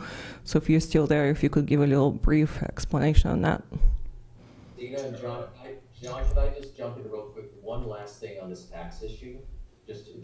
So we didn't look at this explicitly. I've done that before in other studies, and I remember one I did for the city of San Jose, on the city of San Jose several years ago. The increase in taxes is typically enormous. It is huge. I'm having to dig way back because this was a report several years ago, but I believe that we were looking at a 1.5% increase in the sales tax in San Jose to cover half of their pension cost. So, I mean, it's, you know, it's a way, you know, a city can do that, but you've got, you know, two obstacles. One, it's a very large number, and number two, you know, you have to have voters approve that, obviously. Yeah, so on the issue of, you know, additional CalPERS changes, et cetera. So first of all, there is discussion within CalPERS, and I want to say just a brief rejoinder to the, you know, this is not a criticism, in my view, of CalPERS's current management. You know, there's a lot, I've lived through a lot with CalPERS, and there's certainly a lot to criticize in some of their past management, but I would say that their current management under Marcy Frost has been really, you know, good, and that they, you know, are honestly trying to balance a lot of very difficult things. In the same way I say you don't have a silver bullet, they don't have a silver bullet. They kind of are where they are, and with respect to their, you know, not stellar returns, their problem is that they have a maturing workforce, or a maturing retiree base that requires, as your base gets older, and we have an aging population, baby boomers are aging out, et cetera, they have to try to find safer investments, and they have to de-risk the pool, which is what they have done. The problem with de-risking the pool is the same thing that happens when any of us diversify our portfolio, which is that they can't afford to just throw their money in the S&P because the downside risk is too great. So in fairness to them, you know, really this is not a criticism of their current management. It's a statement of where we are. So you're where they are. So you're telling us they're aware of that. So you're wait. I want to make this comparison. Is this similar to the problem with Social Security, where you have fewer and fewer paying into Social Security, and at the same time you have people living much longer? Yes, it's exactly the same issue, and that's right. And so the problem becomes, you know, that they're a little darned if you do, darned if you don't. There are other people who said, you know, well, they should just be charging more because they're essentially undercharging, or they're not moving quickly enough to lower the discount rate. And you know, they have, in addition to going from 7.5 to 7, which they've just recently done, there is, as you probably know, a risk management plan, which essentially says that anytime they, simplifying this, but anytime they make more than 10%, that they will lower the discount rate a little bit more, and it's by basically a relatively small amount. So they're, you know, they're aware of this. The difficulty is, you know, as cities, we're a little conflicted because as much as, you know, we feel that we should be putting aside or paying really what the true discount rate is going to be, or the amount of money, you know, that's commensurate with that. You know, many cities, and now you're probably one of them, have a difficulty absorbing these higher rates, and so, you know, in fairness to CalPERS, they're aware of all of this, and they're, you know, and they are also aware in the current management. And I won't say that about previous management, but they, you know, they've been very good. And I don't know how many of you've been at sessions where Marcy has spoken, but I mean, just, you know, they're very good about understanding that their job is to go out and make money, to make the nut, to keep the rates in line, and that if they don't, that, you know, and they're very, I mean, I don't want to say worried, but that they, you know, are very aware of the risk here, because, you know, if we have a very bad recession and we drop to, let's say, below a 50% funded ratio, you know, the conventional wisdom is really that it's pretty hard to come back. And even so, as Joe said, you know, we're at a point where we're not going to make the nut. There's not going to be zero unfunded liability for a long time to come, and it just means that these costs are coming on us. So anyway, long and short of it, that's number one. Number two, the issue that got raised about the employees is obviously a very, very, very important one. But we also have to remember that the pensions are for employees. And so whether you're talking about whatever act you're talking about giving employees greater assurance of a funded amount, because an unfunded pension is not worth the same as a funded pension, because there's risk. And we have to be honest and legitimate about the fact that there's risk, and that risk ultimately doesn't fall just on the city, but it also falls on the employees of the city. And so very important to understand that what we are doing is, at least in terms of what we're talking about, is for the employees, and in order to ensure that whatever promise we do make is a promise. Sorry, now, is any of you took the question, and now I've lost it. I was just talking about a brief overview of legislative efforts and key court cases. So yeah, so we are very involved as a firm in the litigation in the Cal Supreme Court. There's a case called Cal Fire, it was decided last year, and there's a case called Alameda, which was argued 3 weeks ago. And they are essentially companion cases. So Cal Fire addressed the question of, in essence, what aspects of pension liabilities are vested. And this is an area, and when we say vested, what we're talking about is the promise. Everybody, whatever anybody's earned, they've already earned. There's no issue about that whatsoever, of course. The issue is for current employees. And of course, new employees, you can do whatever you want. The issue is for current employees, for their future service they have not yet rendered, is there flexibility to negotiate trade-offs? And this is still, oddly, despite how important an issue it is, a very open area. The traditional understanding, had been that no, you could not do that. You could not negotiate that. But the case law has never been clear on the issue, and the court is working its way through it. So in the Cal Fire case, the court held that CalPERS's airtime benefit, which got wiped out in PEPRA, that it was not a violation of vested rights to have wiped out that. In the Alameda case, they're looking at various spiking in 37 accounts. So little by little, the court is addressing this question of might there be flexibility around negotiating trade-offs, because you also have to understand that given this tremendous liability, we're reaching a point where we're not going to be able to give much of anything in the way of raises to employees. So the real question, even for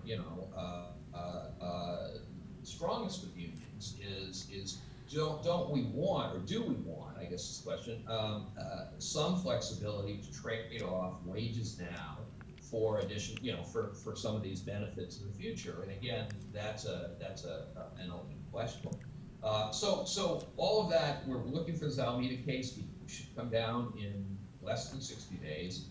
I'm not sure that it's going to answer any of the really big questions, because it actually turns up some fairly specific facts, and I'm expecting the court to issue a narrower ruling than a lot of folks probably think is going to come down. As far as legislation, there has not been much in the way of legislative activity post-PEPRA for there to be additional changes. I think that a lot of us are looking at, of course, there have been periodically discussions about ballot measures, particularly in addressing the California rule. There's ongoing conversation about that throughout the state. I don't know whether that's going to go. In the past, it just kind of fizzled out. I think the conventional wisdom has been that if we have a major economic downturn, all of those issues are back on the table. But currently, there's not a lot of that.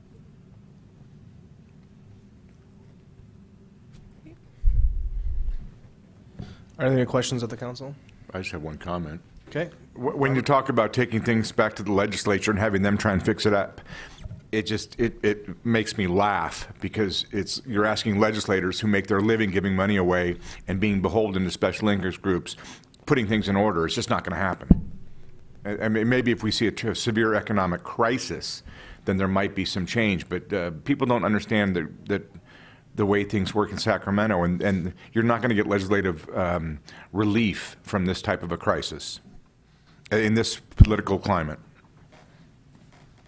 Yeah, I mean, I think everybody understands that there's, a supermajority of Democrats in the legislature, and that absent, a critical need, that's probably not a place people are going right now. But do recognize that everything that Joe is saying, you got one of the people who stood up talked about the fact that this is something that every city's facing. That's right, we are at, going towards a point, even if you take COVID out of the equation, we're moving toward a point where cities were struggling to deal with their CalPERS liabilities. Joe pointed out that CalPERS liabilities have gone, dramatically up. But what's really scary is that even based on CalPERS's own numbers, you're looking at potentially about another 50% increase cost over the next 5 years. And so, so this just becomes, the question is, at what point, does that become such a critical problem that the legislature, has no choice but to act? And if so, what are the actions it could take? And that's why what's happening in courts is so important. Yeah, one of the speakers commented on, and don't use COVID as an excuse for this, and I'm thinking, this is COVID, this is way, way, way before COVID came around, with unfunded liabilities being a huge issue. So the COVID is completely separate from this. Yeah, exactly. Okay. No other questions. We'll continue on with the rest of the budget. I have just a quick question. Karen? So, thought it was a very thorough presentation. Thank you, gentlemen. I have a question. Something that kept coming up over and over again was there's no way of investing ourselves out of this. So, with that mindset, Any stocks? with that mindset, does that kind of discourage the plan, 115 plan, long-range investment, or is that something that you would encourage the city to continue doing?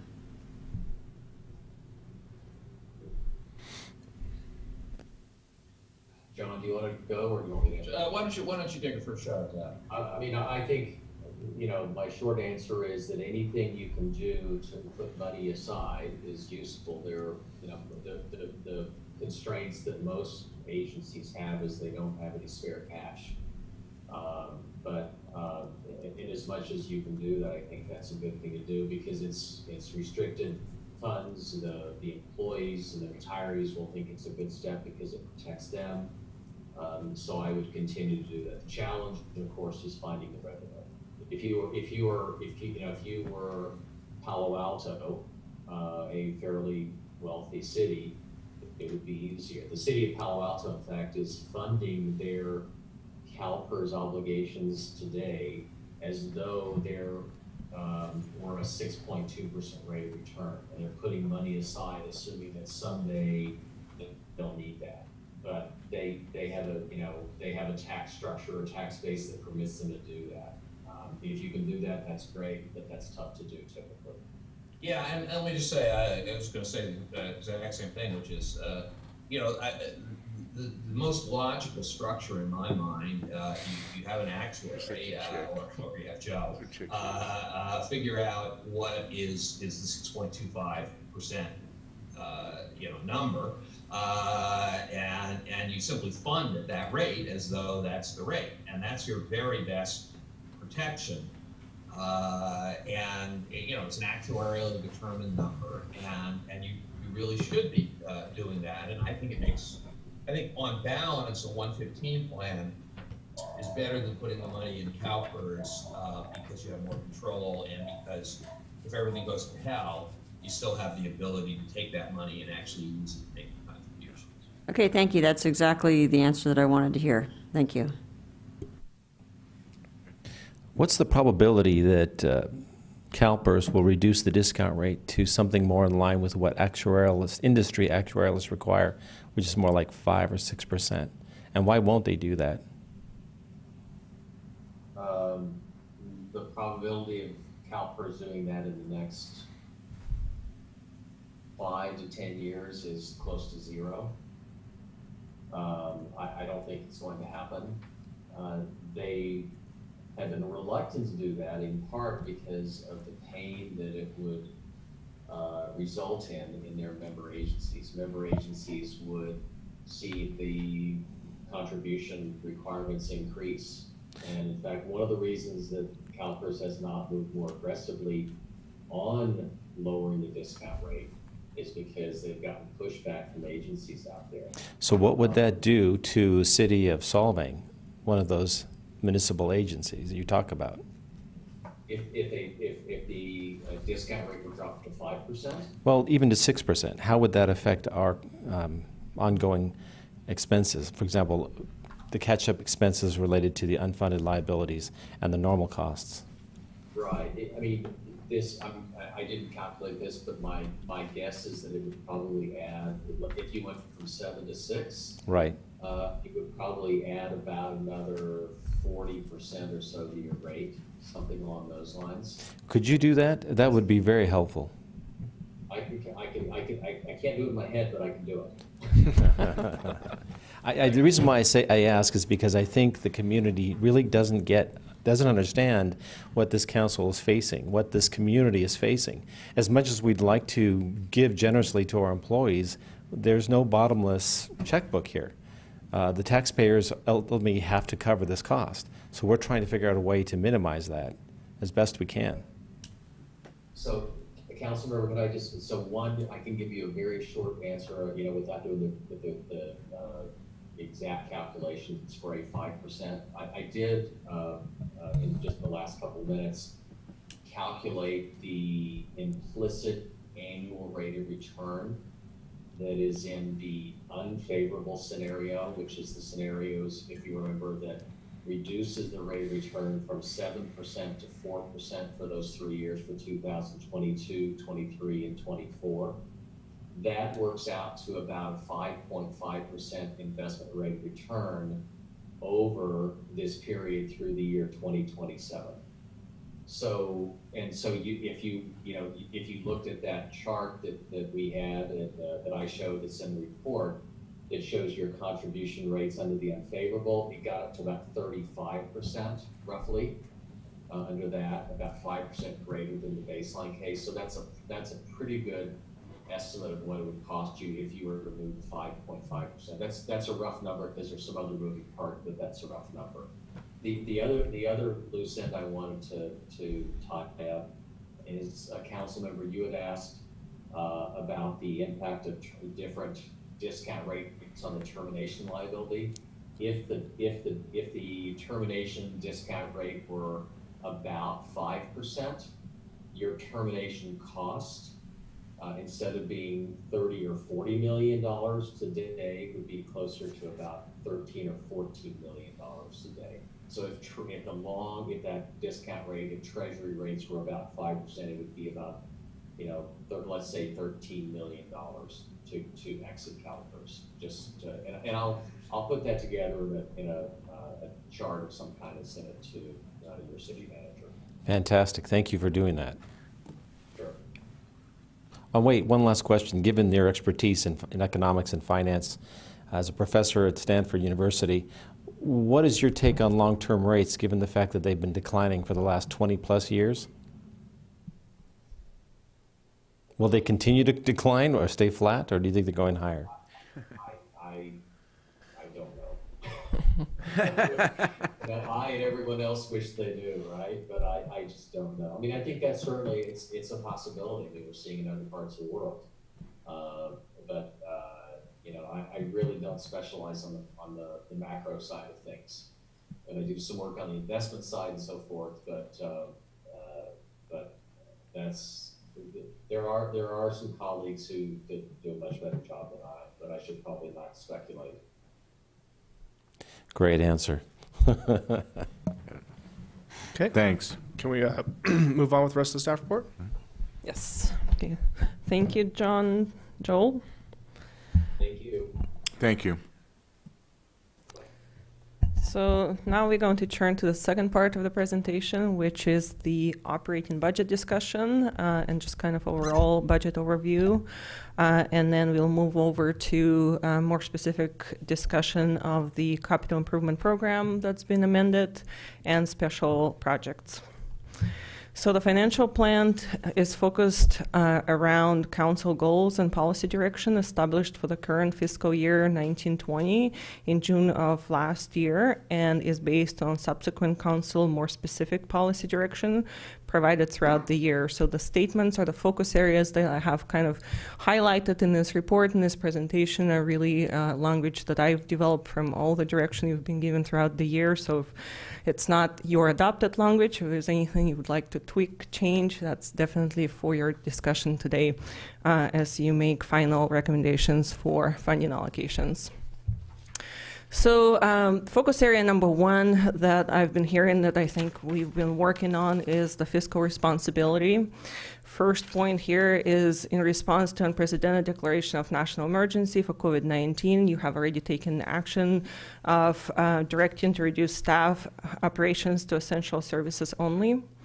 The next bullet point here is to continue to develop strategies to lower operating costs, including pension and post-retirement health costs. That's the discussion of the last 2 hours that we've spent just talking about the pension. And yes, obviously there is also the post-retirement costs, the OPEB for health. That's also $2 million, which is fairly significant for our size. The next point is to pursue regional opportunities to take advantages of economies of scale when feasible for the following services. So two of our major services that are essential are, of course, the water and wastewater. And there's been discussions from you to look at opportunities for potentially creating JPAs or other solutions that create economies of scales with working with other agencies in the region. And then recreation is a service where we already have kind of a combined services with Buellton. That's actually serving not only Buellton and Solvang, but our two cities are kind of picking up that workload for the entire valley of Santa Ynez. So I think that's important to remember, and there may be opportunities for us to also be more collaborative regionally. And then the final point on fiscal responsibility is to update all the general fund fees, including planning, building, recreation, and cost allocation. Actually, all of the fees in the city have not been updated in a long time, especially when it comes to the general fund fees. Those haven't been updated since 2004 and 2005. And generally speaking, the city should never go longer than 5 years to update those. So we don't have an idea at this point of how much we are really capturing back. Then the next focus area that I've identified, I think, is the desire to have more efficient operations, and specifically focusing on two areas of operations in the city, one being planning and building department, where we've been making progress, but there's still much to go. So the two suggestions here, and the budget focuses on these two processes, is to continue to do business process re-engineering, including updating internal policies and procedures and the municipal code. So we have, or actually we don't have written policies and procedures right now for planning and building, so that is something that we should have and should develop. And then we also have the municipal code that seems to have been updated at times, that is not very cohesive and needs to be also looked at. And we've been doing some of those updates as we go along. For example, you just updated your ordinance that made it easier to expand the patios places on Mission Drive or in town generally. And that is the kind of work that we'll need to continue. Then also we have the transition from completely paper-based operations. So I'm finding out that all of our planning and building, especially planning, is on paper. And so you have authorized us to implement Dude Solutions, which will automate the processes, but we also need to have significant effort getting all of those paper documents, plans, approvals, everything that we have into an electronic database, which means a lot of scanning and filing and numbering things. So that will be an effort. Another area where we have been making a lot of progress is information technology. Information technology was, of course, quite outdated, and we've been making improvements in updating our cybersecurity. At the next council meeting, you'll actually see a response from the city to a grand jury report that found all cities in Santa Barbara County to be lacking cybersecurity. We've made lots of progress there, but there still needs to be more, such as having a strategic plan for cybersecurity. We're also working on data management and security, ensuring that we have very clear understanding of where our data lives and how we back that up. We will also need to continue to update this council chamber and hopefully not have to use a projector.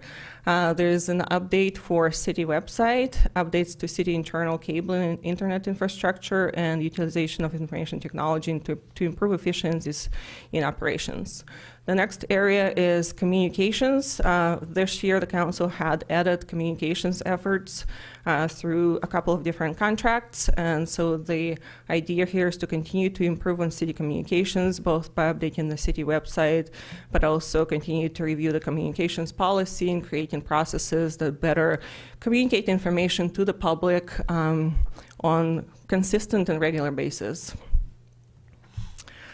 The next focus area 3 is having a balanced economic development. So you have been given different direction throughout the year to seek opportunities to expand on experiential tourism and raise revenue per visitor, to expand outdoor space for businesses, especially right now with COVID-19, so that our businesses can continue to operate at least the same levels as they have before, but of course to continue to grow that revenue per visitor as well. And then also with public input to seek opportunities to enhance local economy and to update the general plan that hasn't been updated in about 20 years in some elements, and to develop economic development strategies that continue to better the city of Solvang and to expand the benefit to our residents. Financial focus number 4 would be to address infrastructure needs, so to invest in needed infrastructure with strategies or with strategic funding methodologies focusing on lower long-term costs. So you have directed to move forward with phased-in water treatment plant upgrades so that we are in phased manner are increasing those costs while investing in this very needed infrastructure. Water and wastewater master plan updates to understand our system, especially as we move with any type of economic development efforts. Pavement maintenance, you received a report earlier this year, so that's a continuation to work on those findings and make sure that we are continuing to invest in our pavement. Parking study and developing strategies and investing in needed parking to support our businesses and economic development. And then establish designated fund level reserves for operating funds for capital improvement program. So one of the things that the city has not utilized historically is a capital improvement fund where there's money set aside specifically for that program. So it kind of looks like there's more money just sitting available in the general fund then we really need to start designating some of that money for that very need of investing in infrastructure and in our other major operating funds, which are water and wastewater as well. So have you done that at least in a rough draft so we can see how that affects the unassigned reserves? I have a couple of recommendations, so I will run you through this. All right. And then, of course, financial plan focus number 5 is marketing and tourism. So that's the new contract that you have entered into with IDK, and some of the areas of focus there are to improve process for events permitting and work with community to receive input on proposed event through a steering committee. That steering committee has been established to establish key performance indicator to show return on investment for city funds. So being data-driven, establish a cap on marketing and tourism expenditures tied to directly to transit occupancy tax revenue collected by the city, which has been done, capped at 12% of actually collected dollars. To build a new Solvang USA website is in the scope for the next year, and then to work on experiential marketing, including citywide marketing services, targeted marketing, weekly experiences in Solvang, including cultural, wine tasting, family-friendly, and outdoor activities. So we've put together the numbers for the financial plan for the next 2 years, 2020, 21, and then 21, 22. All the detail that you see here is worked into these numbers. These numbers include all of the recommendations for operating expenditures that you see, as well as for capital improvement program and special projects. And so you will see here the top part is revenue for all of the funds, and then the bottom is the expense. And what I really would like to point out on this slide is just the bottom line at the very bottom where it says net, which is total revenue over total expenditure for all funds in the city. And it's just one way of looking at it for the entire budget. But you will see that in the current year, we are $1.2 million negative citywide. It's different fund by fund. And that's due to the loss in the general fund, due to TOT and sales tax because of COVID-19. And then there was some actually positive impact on other funds, especially in water, to where we had a little bit of a nice break in our water payment this year, just because they do periodic true-ups, and this year it was a positive. So overall, all funds, we are 1.2 million negative. In the next year, the proposed budget draws on balances by $2.6 million, but you have to remember that within that is all of the capital improvement program, so it's normal to draw on fund balances when you have large projects. One of the larger projects there is the wastewater treatment plant engineering study. And then in the second year of the financial plan, you're still drawing by $1.8 million. So generally speaking, this budget is structurally in the general fund is balanced. At the water and wastewater fund, we are very close. In the wastewater, in the water fund, we are actually, our revenues over the long run are lower than our expenditures, but we do have very healthy fund balance. So there's no immediate need to correct that potential ongoing imbalance, but it's something to definitely keep attention on. So this chart here shows, it starts on the top with unrestricted fund balance as of 6/30/19, and it's first general fund and government impacts fees, water and wastewater. And really the government impact fees I have here because there really needs to be a transfer to fund those projects from the general fund, so you can kind of look at those as one and together, because those negatives in that fund would have to be funded by general fund. There's not enough fund balance from any government impact fees to fund those projects. So you will see that, we are forecasting drawing some money in the current year based on our revenues shortfall, and then expenditures, we have some savings. We will draw over $1 million in our reserves, and then the next financial year for general fund is balanced, given the reductions that we took in operations already, and some additional reductions that I will introduce in this report. And then the following fiscal year is also balanced for the general fund. And then in water, you see that even though we're continuing to draw over the next financial plan here, our reserves still remain pretty healthy, but we are structurally imbalanced. And then on the wastewater plant or wastewater fund, we are actually starting to see some negatives at the end of the fiscal year. So that would be something that we will need to address as we move forward with the larger project of the wastewater treatment plant and the fee study as well. So just in some of these sheets before the next budget hearing, I'm just wondering if maybe you can add between revenues and expenditures, just or somewhere in there, just showing how much that is coming out in terms of capital cost. Because that's, right now the way it looks, it might just look like it's off balance in water or wastewater. But, obviously we have a large capital improvement project going on there right now. But, the city has saved up some reserves to be used for that. So obviously as you undertake that project, you're going to see, a draw off of the reserves there. But I just kind of want to see, from my own understanding of the health of the fund, revenue versus normal operating type cost, and then to also see the capital cost so I can see the optional items that we're undertaking right now. Sure, yeah, I will include that for the next report. So this is a summary of the actions that you already committed to and took before. Once again, you directed to reduce ongoing operating costs by $1 million in non-essential services and move to essential services only. You already entered into a contract with IDK or have approved to enter into a contract with IDK, which will be on consent agenda of your next meeting on Monday for the 2021 fiscal year. It's a one-year contract, and it is capped at 12% of receipts. So as we slowly begin to recover from COVID-19, those expenditures will be capped based on the number of dollars for transient occupancy tax that we actually collect. And that's estimated at just over $300,000 in the next year, because we expect that it will take a full year, assuming there's not additional impacts from COVID-19, for us to begin to see the levels of tourism that we had prior to COVID-19. You also directed staff to address unfunded liabilities. We had the discussion as part of this presentation on pensions.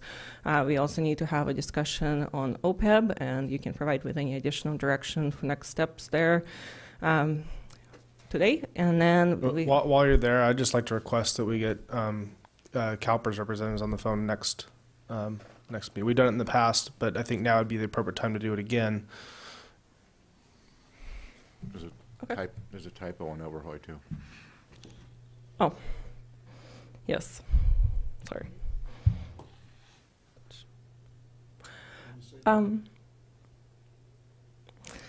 You have limited grant program to humanitarian services only with focus on senior services, and you direct staff to enter into negotiations with Everhome Museum for ongoing partnership, and you've already actually approved that contract with them. So now I'd like to just give you some highlights on salaries and benefits that are not any longer included in this proposed budget. So this first slide is based on the level of expenditures for fiscal year 1920. Those are the 12 positions that were either already being held vacant prior to COVID-19 or that were layoffs as a result of COVID-19. So those were the annual salary is the first column, the benefits and the total expense, and then it shows you an hourly rate of those positions. And so the city is on an ongoing basis now saving $1.2 million. And actually it would be 2.5% higher on a portion of this, because there is an MOU that gives a raise in this current or in the next financial plan. So these are the proposed budgeted salaries and benefits that are loaded into this budget and proposed to move forward with this financial plan. I would just like to note here on the left that city manager and public works are the two positions that are overtime exempt. We have two salaried positions. All the other positions are hourly positions, so they are subject to overtime if they work more than 40 hours a week or more than 8 hours a week in a day. The funding does include, the way it's here, 2.5% increase per the current MOU. If you would recall, last year the city negotiated a 2-year MOU with the union, and so 2.5% was worked into that MOU. So it's reflected in these numbers. The city manager salary does not assume an increase, but all the other salaries do on this chart. And this cost here does not include the payments that the city is making for unfunded liabilities. So this is all the benefits, all the costs, but not inclusive of additional payments that we make to pay off unfunded liability. Could you please do that? Yes. Thank you. No, and there's different models for doing that, but I believe the appropriate way of doing that here, given the presentation, would be to kind of break it in evenly across, or somehow evenly, or outlet or ratio. So I mean, it used to be, unfunded liability used to be paid until about 5 years ago as a % of salaries, but because a lot of times agencies have savings in salaries at the end of the year, they went to a flat dollar amount that they require us to pay. So generally speaking, the way to allocate it in this kind of model is just to do a % of the base salary as a proxy, if that makes sense. So the salaries here, the total expense without unfunded liability again would be almost $2.8 million for all funds. Now there's some other reductions that we have already. I'm sorry, one more. If you go back on that, if we could start separating this out by like general fund, since these are separate enterprise funds and they're supposed to be run completely separate. It'd just be nice if we didn't have a graph that was then everything all together, because we really want to see what specifically is coming out of the general fund and then what's coming out of the separate enterprise funds. Right. Sure. And that total dollar amount represents about what the worst baseball player on a major league roster makes. One person. Yes. Microphone, please. No thanks. Any other questions on this chart? Yeah, I was using my own analysis on Excel, and something caught my attention. Maybe you can explain to me. There are some positions where when you divide benefits by salary to get a ratio of the benefits to salary, they're as high as 91%. I don't want to pick on anyone. We'll just call them a maintenance worker, and I'll show it to you later because I'm not trying to pick on anyone in particular. It just seems like that's really weird that the benefits would be almost the same as the salary itself. Yeah, and I can definitely provide the council with the details or highlights of the benefits out of the MOU. A lot of the variation has to do with health insurance, for example, and people who have an individual plan cost the city a lot less than if there is a full family because, and I don't remember exactly right now off my top of my head, but we pay about 80% of the health insurance for the employees. Then there's other, longevity pays and other benefits that may impact different people differently. Right. So there's a lot of variation between the employees, is what you're saying. Interesting. So that's something I can just distribute probably to council. I mean, it's the same thing you see in private as well. You get someone, it's a family, and someone works for the business that provides the better benefits and everything, and then they put the whole family underneath that business's benefit package, and depending on how that employer decides to, handle things. Yeah, that happens. It happens a lot, but it is kind of. It would be interesting to see a little bit more of what the benefits are compared to the salaries, just because it does seem a little bit like 90%. Well, for that, I don't know. It's about 60. It's 65% on average based on that list, which is pretty high. But 91% for one person is like, what's going on? Well, just to understand it a little bit better, having more detail on those particular. And there's also a floor for benefits because, for example, everyone receives a housing allowance, and that is a brand new hire X amount per year. Yes, there is a floor there. So the lower the salary is going to be, the closer they'll get to that floor. If we provided everyone with $50,000 a year worth of housing benefit, for example, which is not the case, but just to make my point here, but then we hired someone at $50,000 a year, you're going to see the benefit alone being equal to their salary. Yeah. So we do have a floor, is what you're saying. Well, of course, because if you have several different positions, all ranging from $50,000 to nearly $200,000 a year, and you issue out a housing allowance that pays $500 a month or something like that per employee, then that's automatically a floor of $6,000 a month in benefits that they receive just from that that thing. So it's not based on seniority or merit; it's just given to them right out of the gate.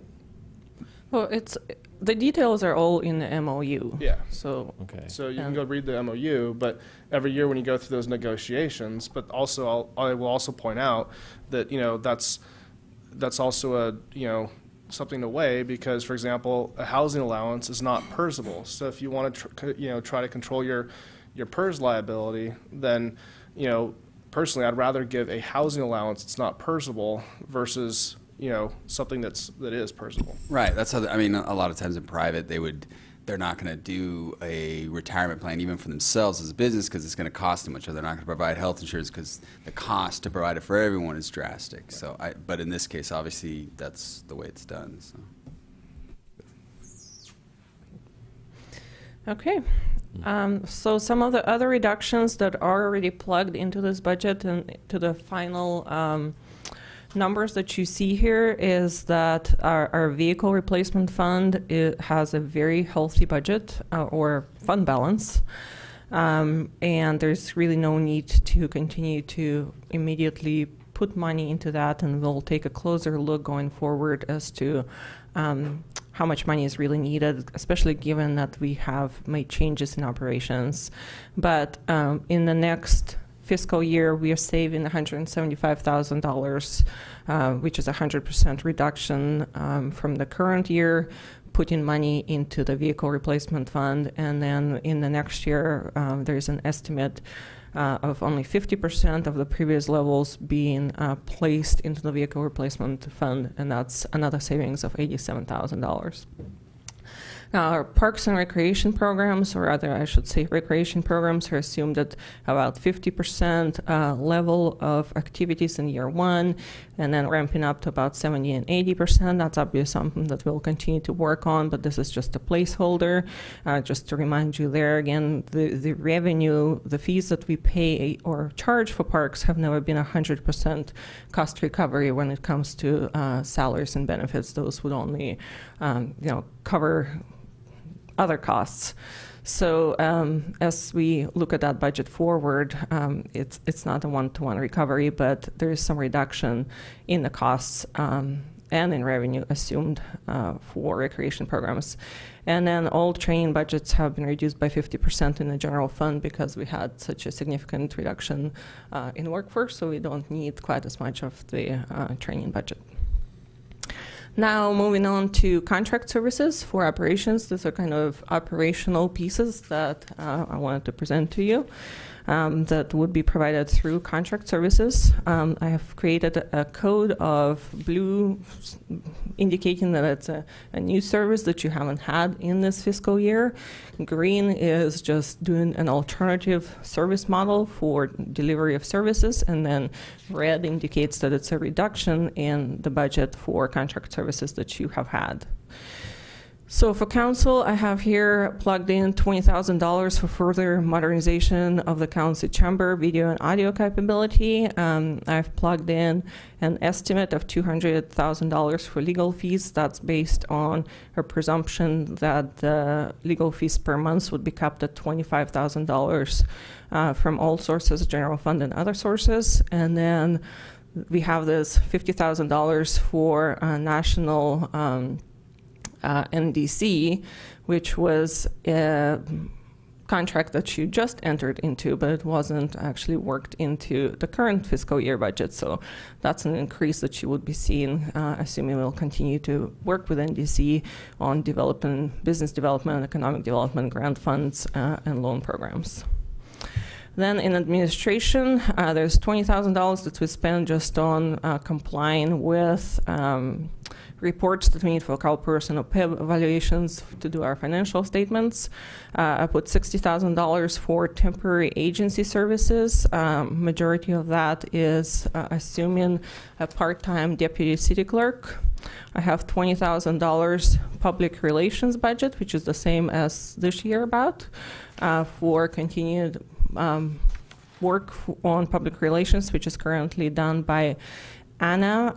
And then we also have plugged in here a website update at about $35,000 for the general city website.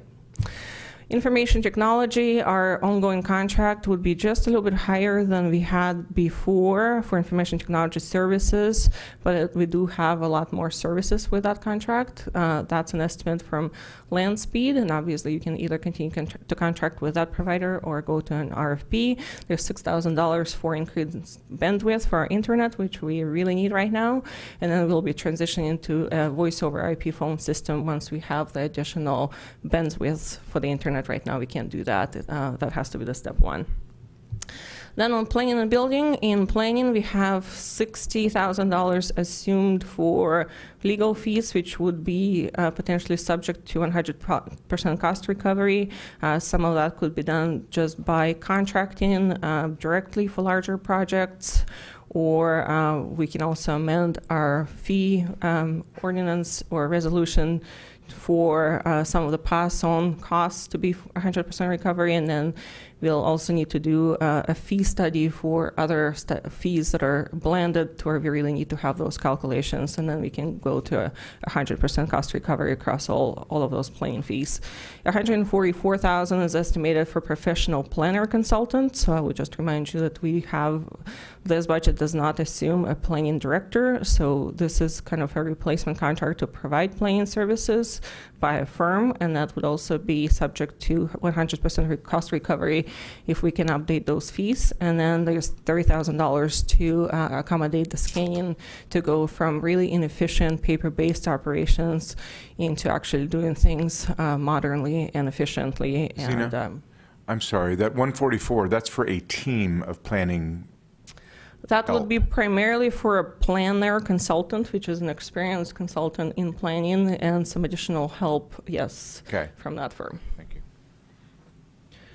And then this assumes code enforcement at $30,000, which would be a part-time code enforcement contracted out position. And then we have $80,000 for building, which is the building official and inspector services. And those should also be calculated into the fees that get passed on to the customers at 100% once we update those fees. And that's right now with Willdan. And that's the same level, and basically assumes, $80,000 in revenue and $80,000 in expenditures. When will we be able to have it on the agenda for the fee cost recovery? Well, I think we can do a partial cost recovery for those things that we can directly do as a pass-on. That's what I'm looking for. We just need to do a proper noticing for that as a public hearing. So how soon can we have that done? Because I thought we were going to do that like last week. Mr. Mayor, I believe that you already have the ability right now, just by changing your application form, to charge that pass-through cost. To do the resolution, typically you do that when you have your budget. And so I would urge that you do that the same time you do the budget. So can we have that on the next? So the fees were adopted by a resolution, the fees that are currently in effect. And that resolution was last adopted in 2005. And that resolution does not include pass-on type of provisions. It's a calculated fees for everything. So we would just need to notice that, and we can do that probably for the June 22nd, and in this case, do it together with the budget hearing. Okay. The regular meeting following the one that's already been noticed, the June 22nd. Correct, June 22nd. Okay. So here I just have, actually, I would ask Matt, I forgot to check with him. Janitorial services have changed. We had a couple of contracts, but I believe it's at $150,000. You can correct me if that's not. Okay, that is correct, good. And then for water, I just wanted to point out that we have another $40,000 in legal fees being for the water litigation. That's been kind of an ongoing budget, so there's no change in that amount. And with because I get a lot of complaints about janitorial services. So are we increasing the level of servicing, especially given the current events and making people feel safe and secure to visit Solvang? Sure, Mayor Toussaint. Sorry. Okay, sorry about that. Really loud. Some feedback. Anyway, so excuse me. Immediately when the COVID-19 hit, we scaled back. You know, when we had a drop in visitors, we scaled way back on the janitorial service, both to save money and, you know, well, primarily to save money. So we have started to ramp that back up a little bit just recently, but yeah, we'll have to meet with our contractor and give him additional direction to ramp that up now again. So we had ramped way back to save money, and now we're, yeah. So. But I think now, just given the heightened, you know, sense of cleanliness, we should be doing extra intervals. And then also, we've just already had complaints before about the restrooms not being the cleanest. So, you know, I think we should be ramping that up further than what we, you know, that's just my opinion. Okay, yeah, that's. So it's kind of like why we put hand sanitizer all around the sidewalk and stuff like that. Right. So we need to complement in those common areas. Sure, we can ramp that up. Thank you. Yeah. Yeah, and we are doing that, I think, right now for the immediate month of June. We've had conversations. I've touched base with our maintenance division while Matt was on vacation, but I know they've talked to you too. So right now we are doing it, but then for the next year we'll definitely think through that as well, as we may continue to see COVID-19 impacts. Then this just represents the grant program, and the assumptions in the budget, the numbers that you see plugged in, are assumed at the same levels as previous year, except that there was an increase for the Everhoy Museum to $35,000 from $30,000, and the request from the Solvang Senior Center is $50,000. The process here on the grant applications is definitely delayed this year because of COVID-19. So my plan would be to bring to you or open up this process for any applicants for humanitarian services only, and focusing on senior services, as you have directed before, to apply before the next hearing on June 22nd, and then you would be able to make your decisions on this. Wait. Yes. So that's it? That's the final result? No, this is not the final result. So this is That's what we did last year, right? Yeah, this is what you did last year, and then you adopted the policy to where you said this year you only want to focus on humanitarian so you're gonna services. open it up and then. Right, we are behind schedule because of COVID-19. Normally, you would have done this by now, have had reviewed the application. So we're just going to do. But it'll be a shorter list this year, regardless Right. of because of prior year's direction.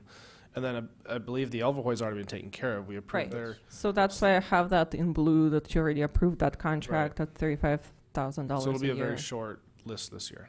Right. Yeah, 2. Marketing and tourism, you will see that based on the estimates in the revenue for transit occupancy tax, assuming that there is a slow ramp up back to 100% activity throughout the next year. Right now, the estimate that the contract with LDK will be at about $358,000. Of course, that's tied to the actual revenues collected. If we do better, then IDK will also do better, and we'll have more work, I'm sure, as well, if we are more reopened and are able to do events versus if we can't. Or if we don't collect that money, then they would be owed less money as well. And then there's an assumption for the visitor center of $75,000, which is about half of the budget that you had before. So that's something that we would need to look for efficiencies and economies of scale and really not duplicating the efforts. I think there's some activities that IDK does and the visitor center has been doing before COVID-19 that are really duplicative. So hopefully there's some synergy that we can find in those operations. And so I've put into the budget a request for $75,000, but you can definitely update that as you actually enter into a contract for those services. And then I just have a plug for economic development as the council continues to have discussions on economic development and consider options for land utilization and raising our potential revenues that are beneficial to the entire city. I just put $30,000 for an economic development consulting type of services. And then this is really where I have recommendations and proposal for you to fund some additional services. We've made a lot of reductions. We've also conducted a organizational study, as you remember, before we got to COVID-19, to where we were talking about how we are providing services. And so the budget right now, you will see that our revenues are at $7.4 million. The expenditures are at 7.3. There's about $106,000 still available. I would like to recommend that instead of backfilling all of those positions that we have had, because I think it's actually wasn't the best ultimate structure for delivery of services to start with. But my recommendation would be to enter into a 2-year contract for a management analyst type of position. So it would be a position that backfills to some degree a number of positions, for example, administrative services director, the city clerk, an executive assistant, to some degree the planning director, to really work on all of these business re-engineering, bring us special projects, do the analytical work, do the work of writing some of the reports. Right now, I'm kind of a one-man writer here, so I think it's a lower level position than a director level position, but I think it would be really the right mix of a position to get some of these things that we need to get done and fixed in our administration, our human resources, our IT, planning development, and just get back to efficient, modern, current standard operations for the city. So that's my recommendation, to do it as a limited term for 2 years, so there's an expectation that there's an expiration date for this position. It would be a contract position, which means that it would in this case, if it's an employee, would unfortunately still be subject to CalPERS, but at least it would be a limited term.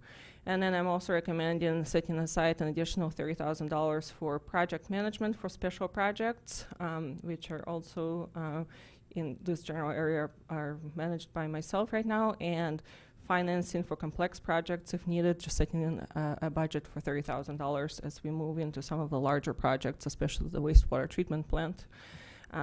That would then be partially funded from wastewater treatment plant funding.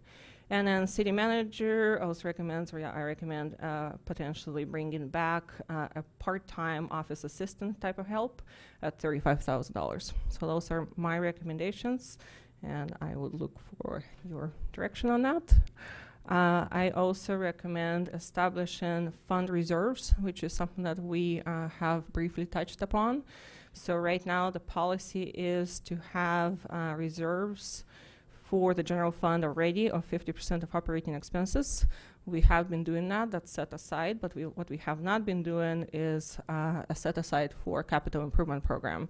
A lot of cities use capital improvement program fund to kind of separate those activities. We have it all kind of blended in the general fund. But my recommendation for right now is to set an additional 50% of expenditures for the CIP that are planned over the next 5 years as a reserve that cannot be touched for other purposes. And then I also recommend that for water and wastewater funds that we set aside at least a minimum, that's like a minimum industry recommended, operating expenditures equal to 3 months. That's just, I mean, if you have a real emergency, you will need that for those funds as well. And 3 months would really be the minimum. So I'm starting with the minimum here, and we'll keep working on additional analysis. And then I also recommend that we put an additional into reserve specifically designated for infrastructure replacement in both water and wastewater funds as well.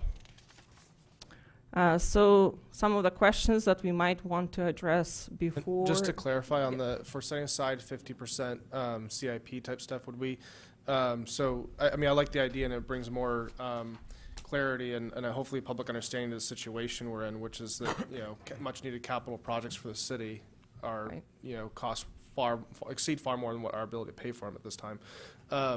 So if we start setting aside, that's a great financial planning tool, and it really sets it aside that account is for that. But would that be like a separate fund account underneath the general fund, or just the way that you're presenting it? Like, Right now, I just, because my plan originally was to separate it and make it a capital improvement fund, but because of the COVID-19, it will be just as fine to just have a reserve in the general fund that says CIP reserves, and it will be specifically for that purpose. I understand that, but I personally would really like to see it separate, because I think it really starts that process. Even if, obviously, during what we're experiencing now, we can't put much into it. Right. We can put something into it and start the practice. Right, absolutely.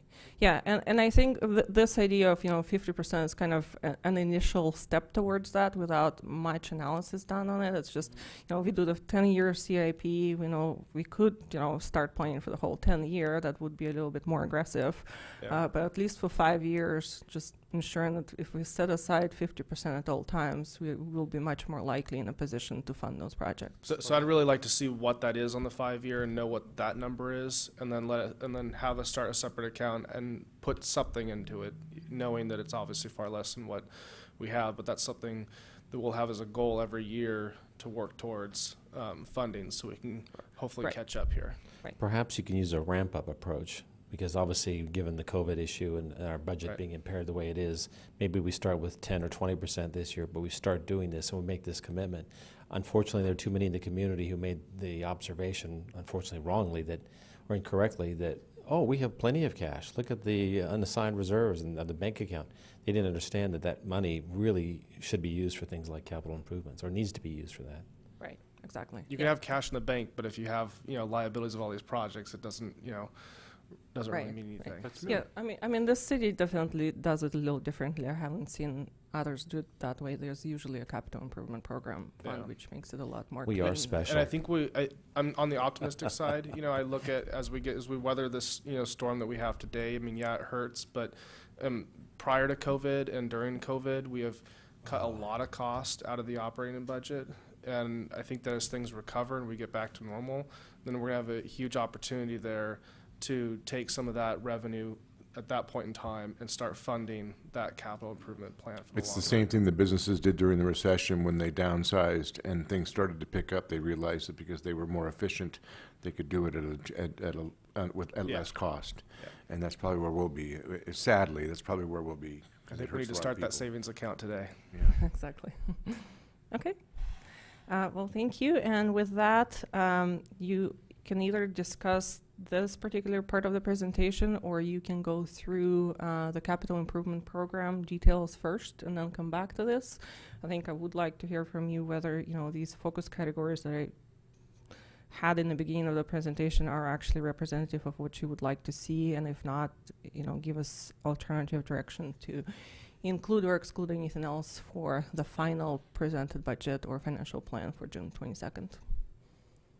So unless there's any other questions or comments, I think you're doing a great. I just have one last one, and that goes. You flashed by it. It had to do with the legal fees, and it was brought up, I guess, by somebody else today. I wanted to make the distinction or comparison between what the previous legal fees were and what we're doing now, and why. I know that Chip has gone beyond the normal lines, if you will. I don't know how to put this in the right vernacular. But he's done so much more than what has been expected of past attorneys. He had to do it. We had no choice in many cases.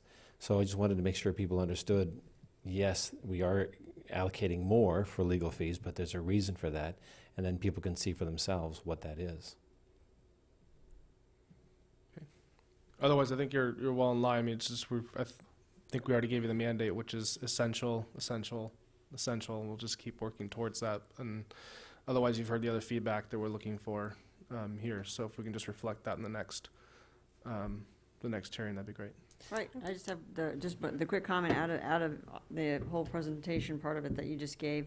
What I was waiting for, what I had read in the packet, and what I wanted to point out, and it has been a public concern, is exactly what I'll read off of your staff recommendation, and to me, that's one of the single most important parts of this is staff recommends maintaining 50% reserve policy for general fund to cover operating needs in light of economic downturns and emergency needs. Staff also recommends establishment of a reserve for capital improvement program in the amount of 50% of planned capital improvement expenditures over the next 5 years.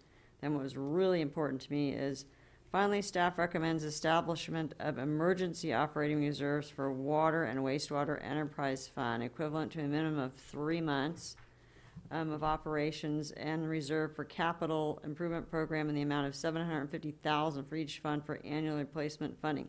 Because having been on the Water District Board for ID1, that was pretty much mandatory.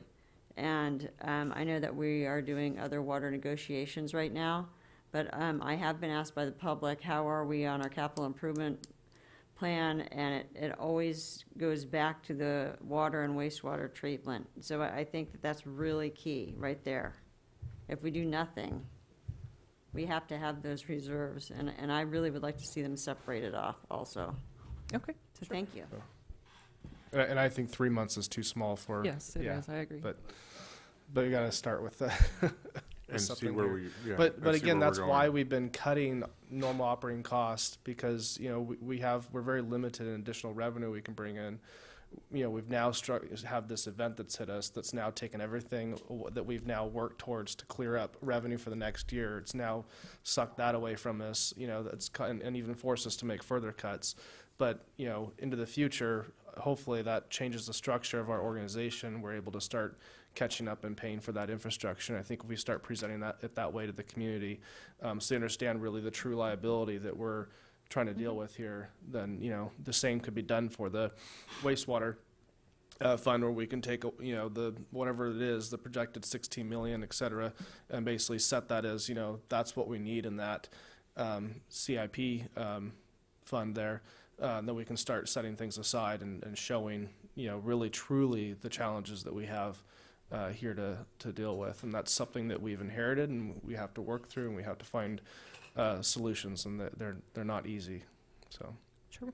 By the way, before we wrap this up, I want to say thank you to you and your team for putting together what I thought was one of the best organized and presented budgets that I've seen in the last 3 years. Thank you. It's just easy to read, easy to follow. There's some questions that you were able to easily address, and so appreciate that. Thank you. Yeah, I would agree. I think we spend a lot of time talking about, at least I did, about the presentation of looking at all these figures, and it's so much easier to understand what was just put up there than before. And so I appreciate the effort. The effort that you and your staff, especially Jason, has put into making all this happen. So I appreciate that. Okay, thank you. Is there any talk of those over the positions that Zeno's recommending? Management analyst, and just make everything transparent, everything out front, let the public know what we're doing, and what the benefit is to the city. Okay. Thank you. Yeah, well said. So with that, we'll move on to Matt's portion with the CIPs. Just a second.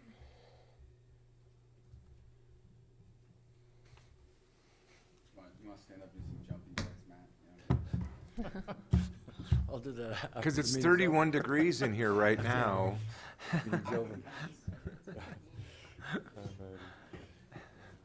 You need more body fat. It's like looking at a picture of a beach in the sun, and it can be 20 degrees out, but it's bright.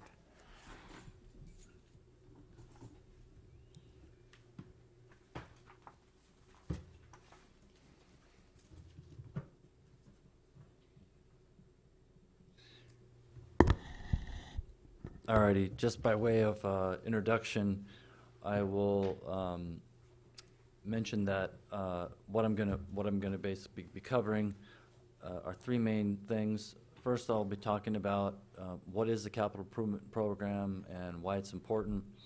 The second thing is I'll just very briefly mention some projects that we've completed over the last 12 to 15 months.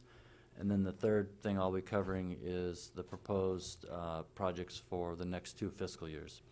So I will mention the presentation that you saw approximately a month ago, the draft proposed capital improvement program for next fiscal year was at 8.2 million, and based on City Council direction, we've slashed that and cut that back by about 55% down to 3.8 million. So from 8.2 down to 3.8. There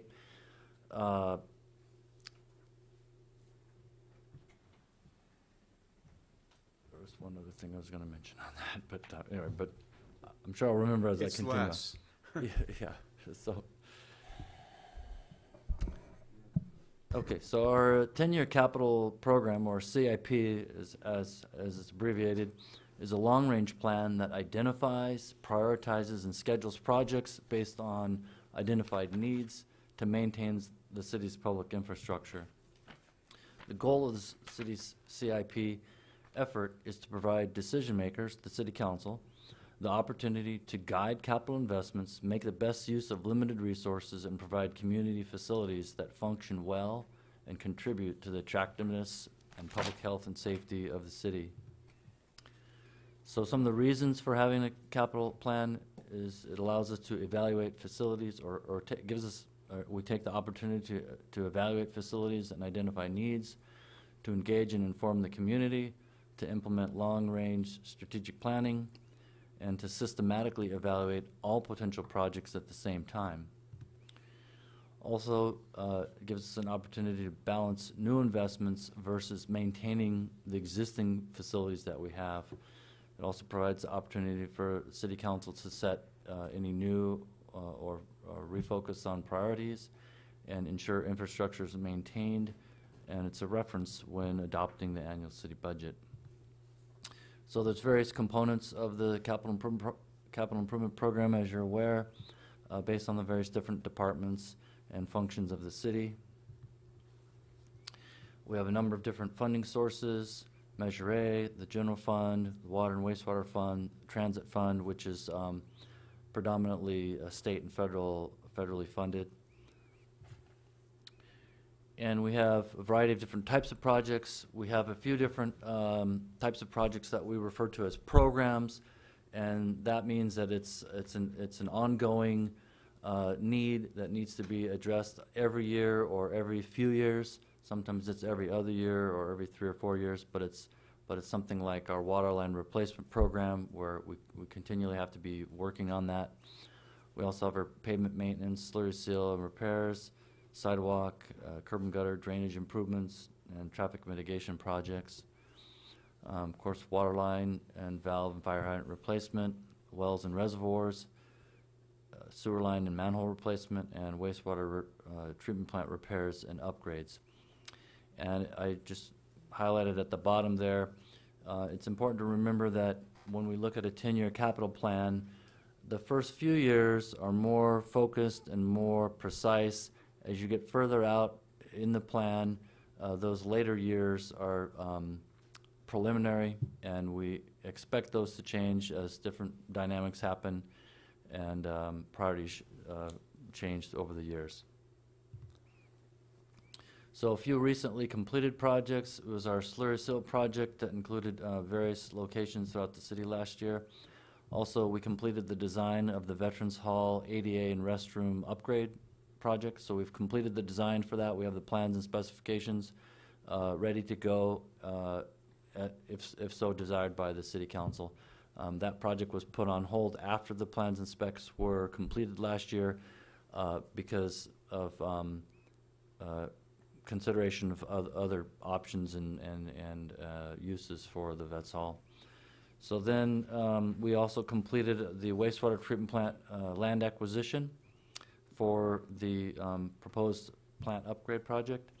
We also completed the design of the 5th Street sidewalk project. That project's out to bid, and on Tuesday next week is the bid opening. And so we'll be bringing that to you hopefully on June 22nd for award of that contract, and that's a partially grant-funded project. Also, the Fjord Sewer Lift Station Odor Control Upgrades project, that was completed. The Mission Drive Sewer Main Crossing Repair project was completed. That's the section of sewer line that goes under Mission Drive from the bottom end or the lower end of Hans Christian Andersen Park under the highway there over to the area between Nielsen's Lumber Yard and the mobile home park where the sewer line extends through there. So that was a really successful project, came in under budget. And we did the wastewater treatment plant pond dredging project. So as we were working on denitrifying, tweaking our treatment process to denitrify the wastewater, that ended up with a lot of sludge into the one of our ponds. And so we dredged that and completed that project. And then we did a San Ynez Valley Transit bus stop lighting retrofit project. And also one of the main studies that we completed was the city's first ever storm drain master plan. So that completes the recently completed projects. So for next fiscal year, we have these 5 projects that are what we consider high priority, high recommended projects. One again is the 5th Street Sidewalk project. About approximately 40% of the cost of that is grant funded. The second project is the Solvang School Sidewalk project. We were just informed recently, I think it was I guess in May, early May, that we were the top scoring application for the SBCAG, the Measure A, Bike Ped, and Safe Routes to School program. And so again, about a third of the project cost for that is grant funded. And then our wastewater treatment plant aeration system upgrades. So just to clarify on that, we're moving forward with the design of all the wastewater treatment plant upgrades, and per City Council direction, the top priority work was to first implement the aeration system upgrades. So our consultant prepared a technical memo. Basically, it's like a preliminary design report reviewing all their recommendations. We've now approved that, and they're working on the plans and specs so we can put that out to bid. And the engineer's cost estimate, I believe, is $2.4 million, but there's about $100,000 included or proposed in the budget for assistance with construction inspection, because some of the work will be electrical and mechanical work that will require some special inspection. So I'm hoping within the next 2 months to have those plans go out to bid. So again, our consultant's working on the plans and specs for first on that aeration system upgrade. Then the other 2 projects are also state and federally funded, which is the San Ynez Valley Transit vehicle replacement program. So every year we replace 1 or 2 buses. And then the last project, we did receive a grant also to upgrade the bus stop there on Mission Drive in front of the Union Bank.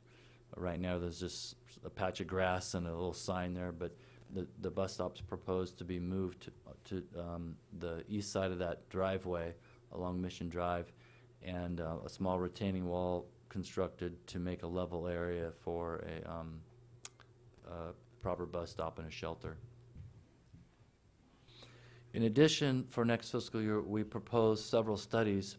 Now, I will mention that a month ago when we presented this, one of the council members, I forget, I took notes, but I didn't note who commented, but one of the comments was, well, maybe we should just cancel all studies and everything. And we did review the list of studies, and there were several that we've are recommending that get pushed back in the schedule, either to the second year of the budget or beyond that. But we feel that there are several studies that it would be really prudent and beneficial for the city to proceed with. So the first one is the sewer rate study. Zena touched on that briefly as far as the wastewater fund budget and the need to look at the sewer rates. Also, there's 4 different general fund studies. I'm sorry.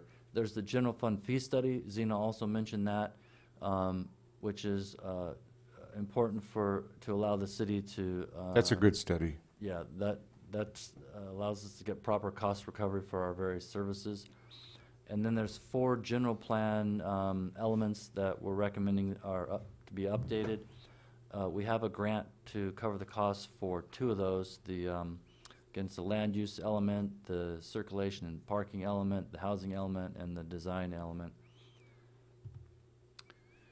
Then the city council awarded a contract to a firm to do the parking study, but that was just before the COVID-19 all hit and tourism dropped off. So we basically talked to the consultant, and they've agreed.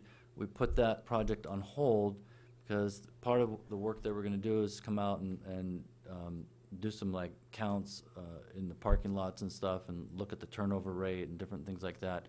So it didn't make sense to proceed with that when the data would be like not, inaccurate or not representative. So they will be starting that back again, their work in July, the end of July. So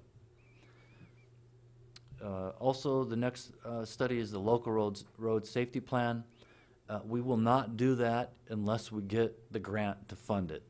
And so we're paying $3,000. A consultant is helping us apply for those funds this fiscal year, and we should find out, in late summer or early fall if we receive a grant. And the grant would cover about 90% of the cost to do that local road safety plan. And as mentioned there, that plan is required if the city ever wants to apply in the future for any highway safety improvement program grant funding. So right now we don't, that HSIP, that Highway Safety Improvement Program grant program, generally you have to have some fatalities in order to get grant funding for that program, but which we don't have right now, which is good, but there may be some time in the future where the city does want to pursue that, and so this puts us in the position where we have met all the eligibility requirements and can pursue that in the future if necessary by completing that local road safety plan. The next thing is the water master plan update.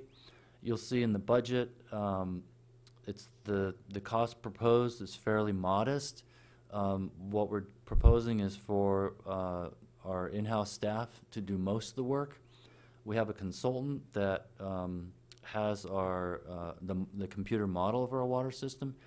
We would need to rely on the consultant to do some modeling runs and analysis of different demand scenarios and future growth projections. But the last time the last 2 or 3 times the water master plan was updated, it was done by the in-house staff. I actually did the last update, anyway, so in order to save money, we're proposing to do a lot of that work in-house. And then the next item is the water system risk and resiliency study. This is a mandated study. It's a little bit unusual. Normally we get mandates from the State Water Resources Control Board or some other state agency. This is coming directly from the federal EPA. And anyway, so the goal or the need for this is to help agencies evaluate their system, identify where there's potential risk, and then take measures to reduce the risk in failure of the system. So it's to ensure reliable operation of our water system during a variety of different emergencies and scenarios. So, and then the last one I think there is the sewer system master plan update. And again with that, the city's, the last sewer system master plan update was from 1988, so we're really way overdue. We've had this kind of in the 10-year plan for several years, but just had other priorities, so that prevented this from moving forward. So we recommend proceeding with that also. And then, so then this next group is for the second year in our budget, fiscal year 21-22, and we have a variety of projects and studies. Parking lot 5 minor improvements, 2nd Street drainage improvements. A part of that 2nd Street drainage improvement project is the trash capture improvements. But to track the funding of that and to comply with our stormwater permit requirements, we have those we separated those two items in the budget so we can more easily track it and document our expenditures on that. Then we have the South LSL pavement reconstruction project and the South LSL culvert upsizing. Those are, the culvert upsizing will actually be part of the pavement reconstruction project, but again, we wanted to track those costs separately. Then our manhole rehabilitation program, and then proceeding with the wastewater treatment plant, the water quality project. So what we're proposing is our consultant is finishing a couple technical memos for the wastewater treatment plant, and they're preparing and finishing up the plans and specs for the immediate aeration system upgrade. But to help us better manage our cash flow for the wastewater fund, once we go out to bid on the immediate aeration system upgrades, that's a $2.4 million project, right? So once we go out to bid on that, we're going to tell our engineering consultant, take a pause, stop, wait, and then once we finish the construction of the aeration system upgrades, then we'll have our consultant, we'll give them the green light again and they can start that. But we didn't want to burn through the money for the aeration system upgrade and also have the consultant working on the design work, burning through those funds as well. So this is basically an adjustment that we're proposing or recommending based on the, these new circumstances of COVID-19. So we can adjust that or proceed however the city council prefers, but that's our recommendation at this point, and that's what's reflected in the budget. Anyway, so then, so instead of those two things happening in parallel, they'd be happening in sequence, one after the other. So that's, just wanted to mention that.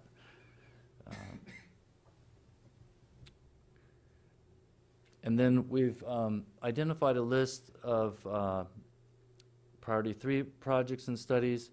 These are other projects that had been in the this 2-year budget, but based on the council's direction and our COVID-19 situation, we pushed these projects out to occur after the next 2 years. So that's just a list of those projects. And one of the items you'll see is the water rate study. As Zena mentioned, our reserve had been built up pretty solid for that, so there's not an immediate need to look at that. The other thing that we wanted to highlight are some of the more critical strategic planning projects in the capital plan, and these are projects that again are after the next 2 years, but are in the plan that we kind of want to keep in the back of our mind, because these are kind of the more big, the larger, more critical projects. So first of all, there's additional sections of the general plan that need to be updated. And then, as I mentioned, there's the Veterans Hall ADA and bathroom upgrades, whether or not we want to proceed with that or not. The engineer's estimate, final engineer's estimate for that, I believe, was about $440,000. I will mention that in addition to the ADA upgrades and the bathroom upgrades, it does include replacement of all the windows and doors on the Legion Wing building. As you're probably aware, those windows and doors are kind of outdated and some of them don't function properly. Then the next project is the LSL Bridge Pier Repair Project. So because of the Bradbury Dam, because of preventing silt and gravel from moving downstream from the mountains, and because of the gravel mining operations downstream, that's caused scour in the San Ynez River at all the bridges along the river over the last 30 years, 40 years. But so we have a few piers, which are the columns that support the bridge, that there's been excessive scour and damage to the pile cap or the foundation at the base of the column. And so that's a really critical project to begin in the next few years. And also, we're doing some trash capture work with the Second Street Storm Drain project here in the dirt lot across the street. However, based on our NPDS permit, we're required to implement a few different trash capture projects over the next 10 years. And then also the Caltrans Highway 246 bridge replacement and widening project. So Caltrans has now in their shop, which is kind of like their maintenance program, they have a project identified, and we actually just had the initial kickoff meeting with their planning group on some of the environmental scoping for that project. They're going to be, this is the Highway 246 bridge over Alamo Pintado Creek.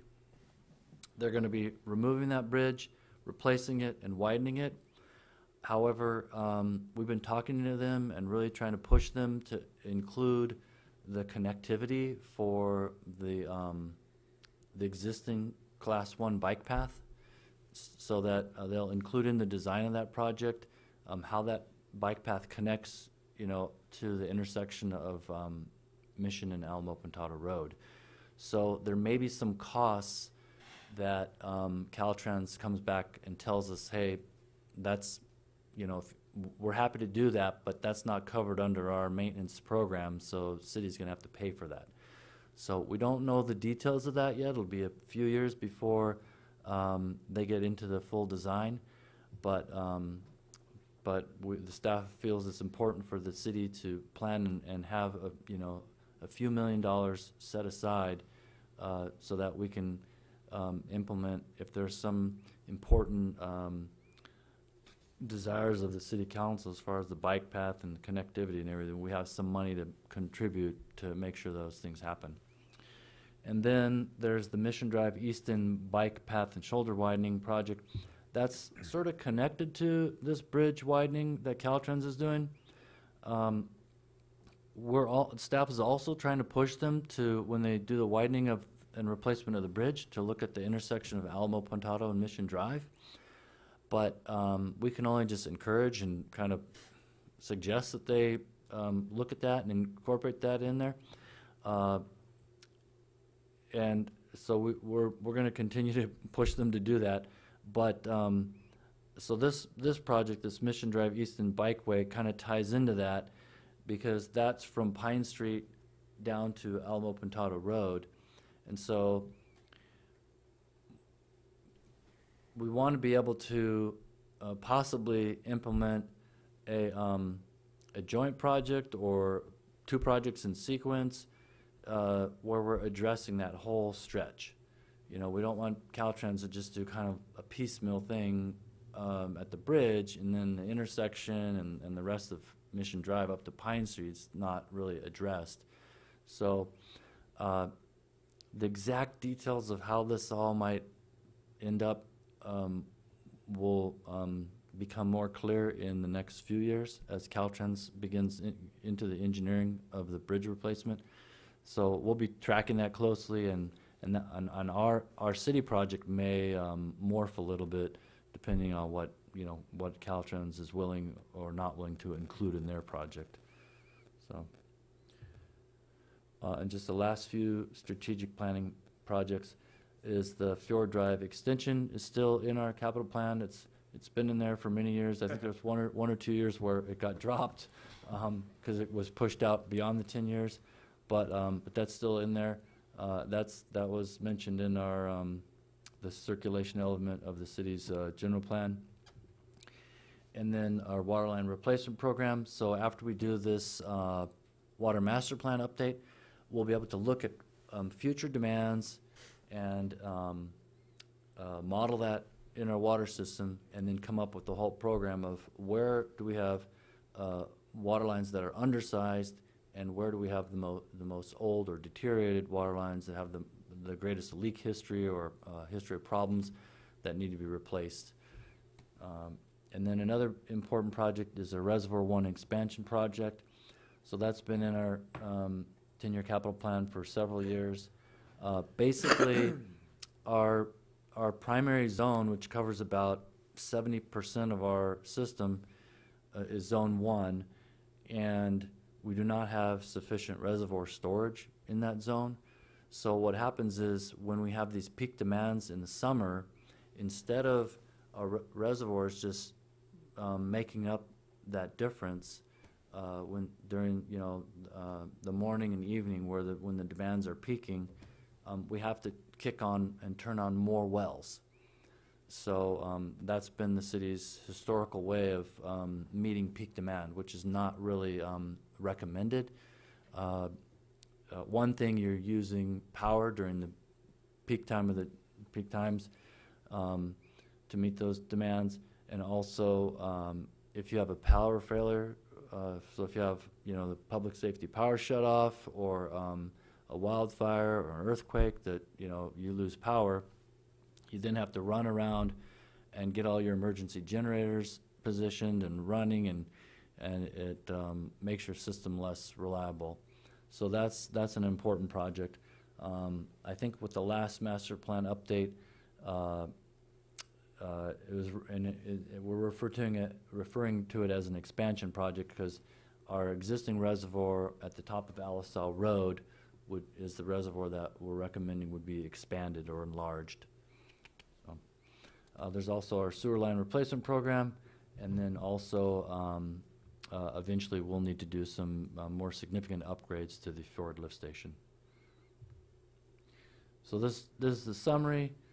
I think the staff report included kind of the more detailed section by section breakouts, and that concludes my presentation. So at this point, we would just like council direction. Should we delete any projects, push any projects back, reduce the budgets on any projects, add anything, or defer anything? So we're happy to take any questions and get your direction.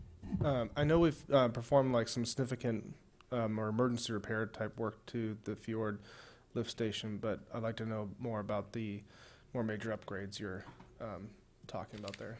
Sure. So basically the electrical and mechanical equipment have, generally a lot of those things, especially like the electrical, it usually has about a 20-year life.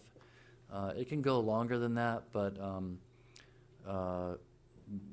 so that project would be to upgrade some of the electrical systems, and then also look at the pumps. We do replace the pumps more frequently than 20 years. The pumps we have in there now are really good quality pumps, and they usually last about 10 years. But we'd look at the piping, the access hatch, and all the electrical and mechanical and the SCADA controls and everything, and upgrade that. Yeah. So okay. And what kind of costs roughly are we talking about there?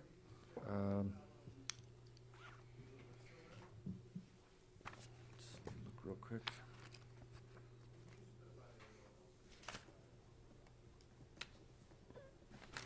Yeah, that's about $800,000 project. Okay. And then the I haven't gotten any further complaints for quite some. I used to get a lot of complaints about the odor down there. Yeah, we did some upgrades to what was it called again? The scrubber. Right. So is that are we not receiving as many complaints anymore? Does it seem to be pretty effective? Yeah, I don't believe we've received a single complaint since it's been completed. Okay. So it was a much superior system that we installed than what we had. So. Okay. Yeah. So. All right. Great. So I've got a question. Karen? I'm impressed that we managed to get the Solvang school sidewalk project going, because I know that we were never able to get ourselves #1 on the list to be considered for stuff. So how did that happen? Well, that's a really good question. So previously, we always felt all along that project was a really good, strong candidate for grant funding. And we applied twice for ATP grants through Caltrans. So that's the Active Transportation Program. We have twice applied for grant funding, and we scored okay, but not well enough to make the cut. And what we were told is that, and I asked, like, how could we not get funding? This is project, the sidewalk's right across the street from the school, for crying out loud. How could we not get funded? But they said that the project was not transformational enough. They wanted they're looking for transformational projects, bigger bigger projects, multi-million-dollar projects that are more transformational. And so that is why we didn't get funding through Caltrans and the California Transportation Commission through that active transportation program. But Built a bridge from one point to the school that took it over all the traffic, they would have gone, yes. yeah, I mean, I know. to So me- can we do the Tesla tunnel underneath 246? Hey, the grant application would be a fraction of the project cost, so if you want us to do that. I think we should apply for that. That'd make the residents happy. Yeah, the bigger the better. It's, yeah, it's. And then you know, change our mind. But, so then we had this very detailed, lengthy, thorough ATP grant application, and then we just repackaged that for our Santa Barbara County Measure A, SBCAG Safe Routes to School grant program, and we just like hit a grand slam because we had spent all that time and had all this detailed information and letters of community support and all this stuff, and we updated all that, and we just went, guns blazing and just scored really well in the local grant program. So.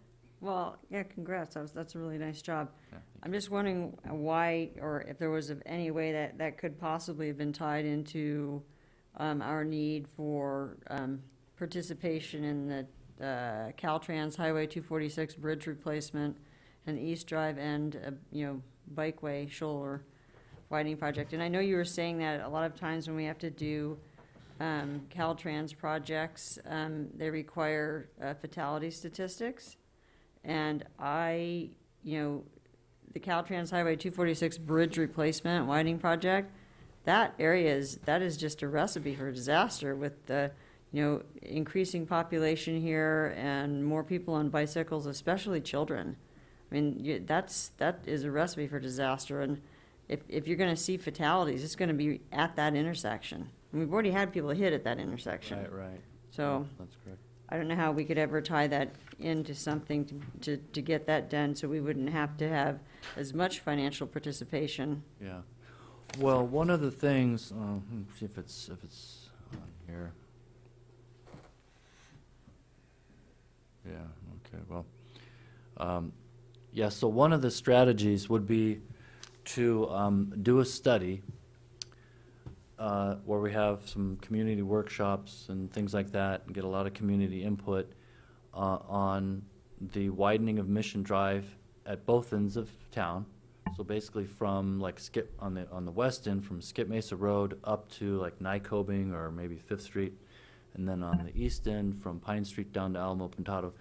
So basically the idea is do all the things to put us in a really strong position to apply for an active transportation grant, because then that grant, under that grant program, I mean, you'll have to wait a while, but to implement the project, but that grant program covers like 95% of the cost. Right. So you can do like a $10 million project, and you're only spending $1 million, type of thing, So that had been part of our strategy, and it kind of, this whole COVID-19 sort of threw a wrench into that.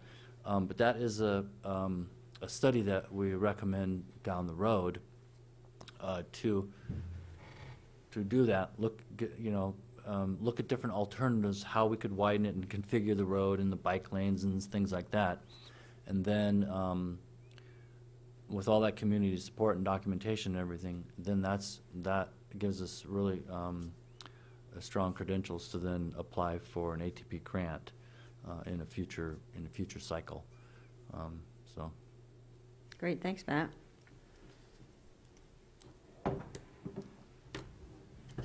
Thanks, Matt. Are there any other questions or comments?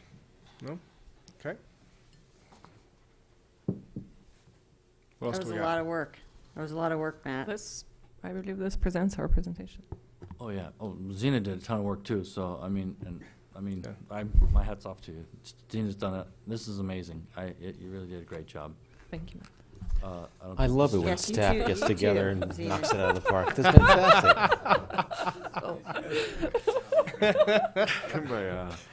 Community support the last few weeks seems like it's an oxymoron. Well, thank you for coming on a Saturday and taking the extra time. And yeah, normally we'd only have 2 hearings on the budget, so here we're at least going to have 3, and we've had this additional workshop to provide, additional public engagement. And that's really what this meeting was about, just to afford that extra opportunity there, and then obviously dedicate time towards just budget. So I think we can probably end today's meeting. We've received. You have some direction here. We'll go through this one last time and have hopefully a final budget adoption. Okay, that was my question. So the city council will approve and adopt the capital plan with the budget next? Yes, so on June 22nd, we'll have the actual formal adoption of the budget that will include both operating budget and CIP, as well as the GAN limit, all at the same time. I got to say how impressed I am, because in the years previous, they would try to do these things separately, right, and months apart. So it was hard to follow and keep track of what they did with respect to the budget and CIPs. To be able to do this together, that's the way it's supposed to be, and you guys did it cleanly and smoothly. Thank you. Yes, thank you. Thank you. And then my last thing is I hear different things about some progressions we've had regarding the wastewater treatment plant upgrades and stuff. It might just be appropriate, especially since we're getting questions from the public about what's going on with that. Maybe obviously not this coming Monday, but maybe the following regular meeting, we do a wastewater treatment plant update there. Sure, that'd be fine. Thank you. Mr. Mayor, may I make a quick comment? Yes. And then I want to go next after you. One of the very first things that the city asked me, actually the former city manager asked me to look at, and which was a big issue June of last year, was the fact that you guys were not anywhere near ready to adopt your budget before July the 1st, and you had a whole bunch of just like race around at the end of June things that you had to do, and that was the beginning of the whole set of issues with the SCVB, because that budget had not been prepared and ready to go. So I want to again reaffirm the love fest that has gone on for your current staff in the middle of COVID-19 and everything else. You are so far in advance of where you were a year ago. Cool. It's been a lot of work, but thank you. Can I have two? Can I comment Yes. to that? I personally would like to apologize to Jeremy and to Scott from IDK for the abuse that they're taking from some of the people in town over just trying to do their jobs at the direction of council, and I wish that would be directed at council, because it's not fair for Jeremy to get accosted on Copenhagen Street when he's putting up structures, et cetera, and it makes me really sad that we've gotten to this point in discourse. And lastly is, people forget with all that's going on right now, it was 76 years ago today, you guys, that there were thousands and thousands of American and Canadian and English soldiers dead on the beaches of Normandy. And I just think that I want to make a comment about that, and God bless them, and God bless America, and thanks for what they've done. And I'm just so indebted for the people that fought for the right for us to behave like idiots, or to protest and do things properly, and to share our opinions with each other nationally right now. And a lot of people have sacrificed to give us this opportunity, and I'm forever indebted to them. Thanks. That's all I got to say. Thank you, Robert. Anyone else? Thank you. Actually, I do have one, since you brought this up, Robert. Number one, I appreciate that comment tremendously. It was great. And well worth remembering the gentlemen, men who served and sacrificed that way. And women. Yes. I'm sorry, I'm singing, forget it. But also, I'm going to end with the immortal words of Ed Skid. I think he said something to us that, 1/3 of the people are probably going to hate you, 1/3 are probably going to love you, and there's a third in the middle that you're going to fight for. And I think that's what we're seeing now, unfortunately. There's a third of the population that just wants what they want, and they don't want to talk about anything else or in any other way. And I saw the same thing. Unfortunately, poor Scott Schumacher was verbally accosted and abused by the same people, and they went after me as well in a very vicious and nasty way. They have no intention of having a civil discourse. Or be constructive, I know. I think it's less than 30%, but it's a very vocal crowd. Right. Thank you. With that, we're adjourned.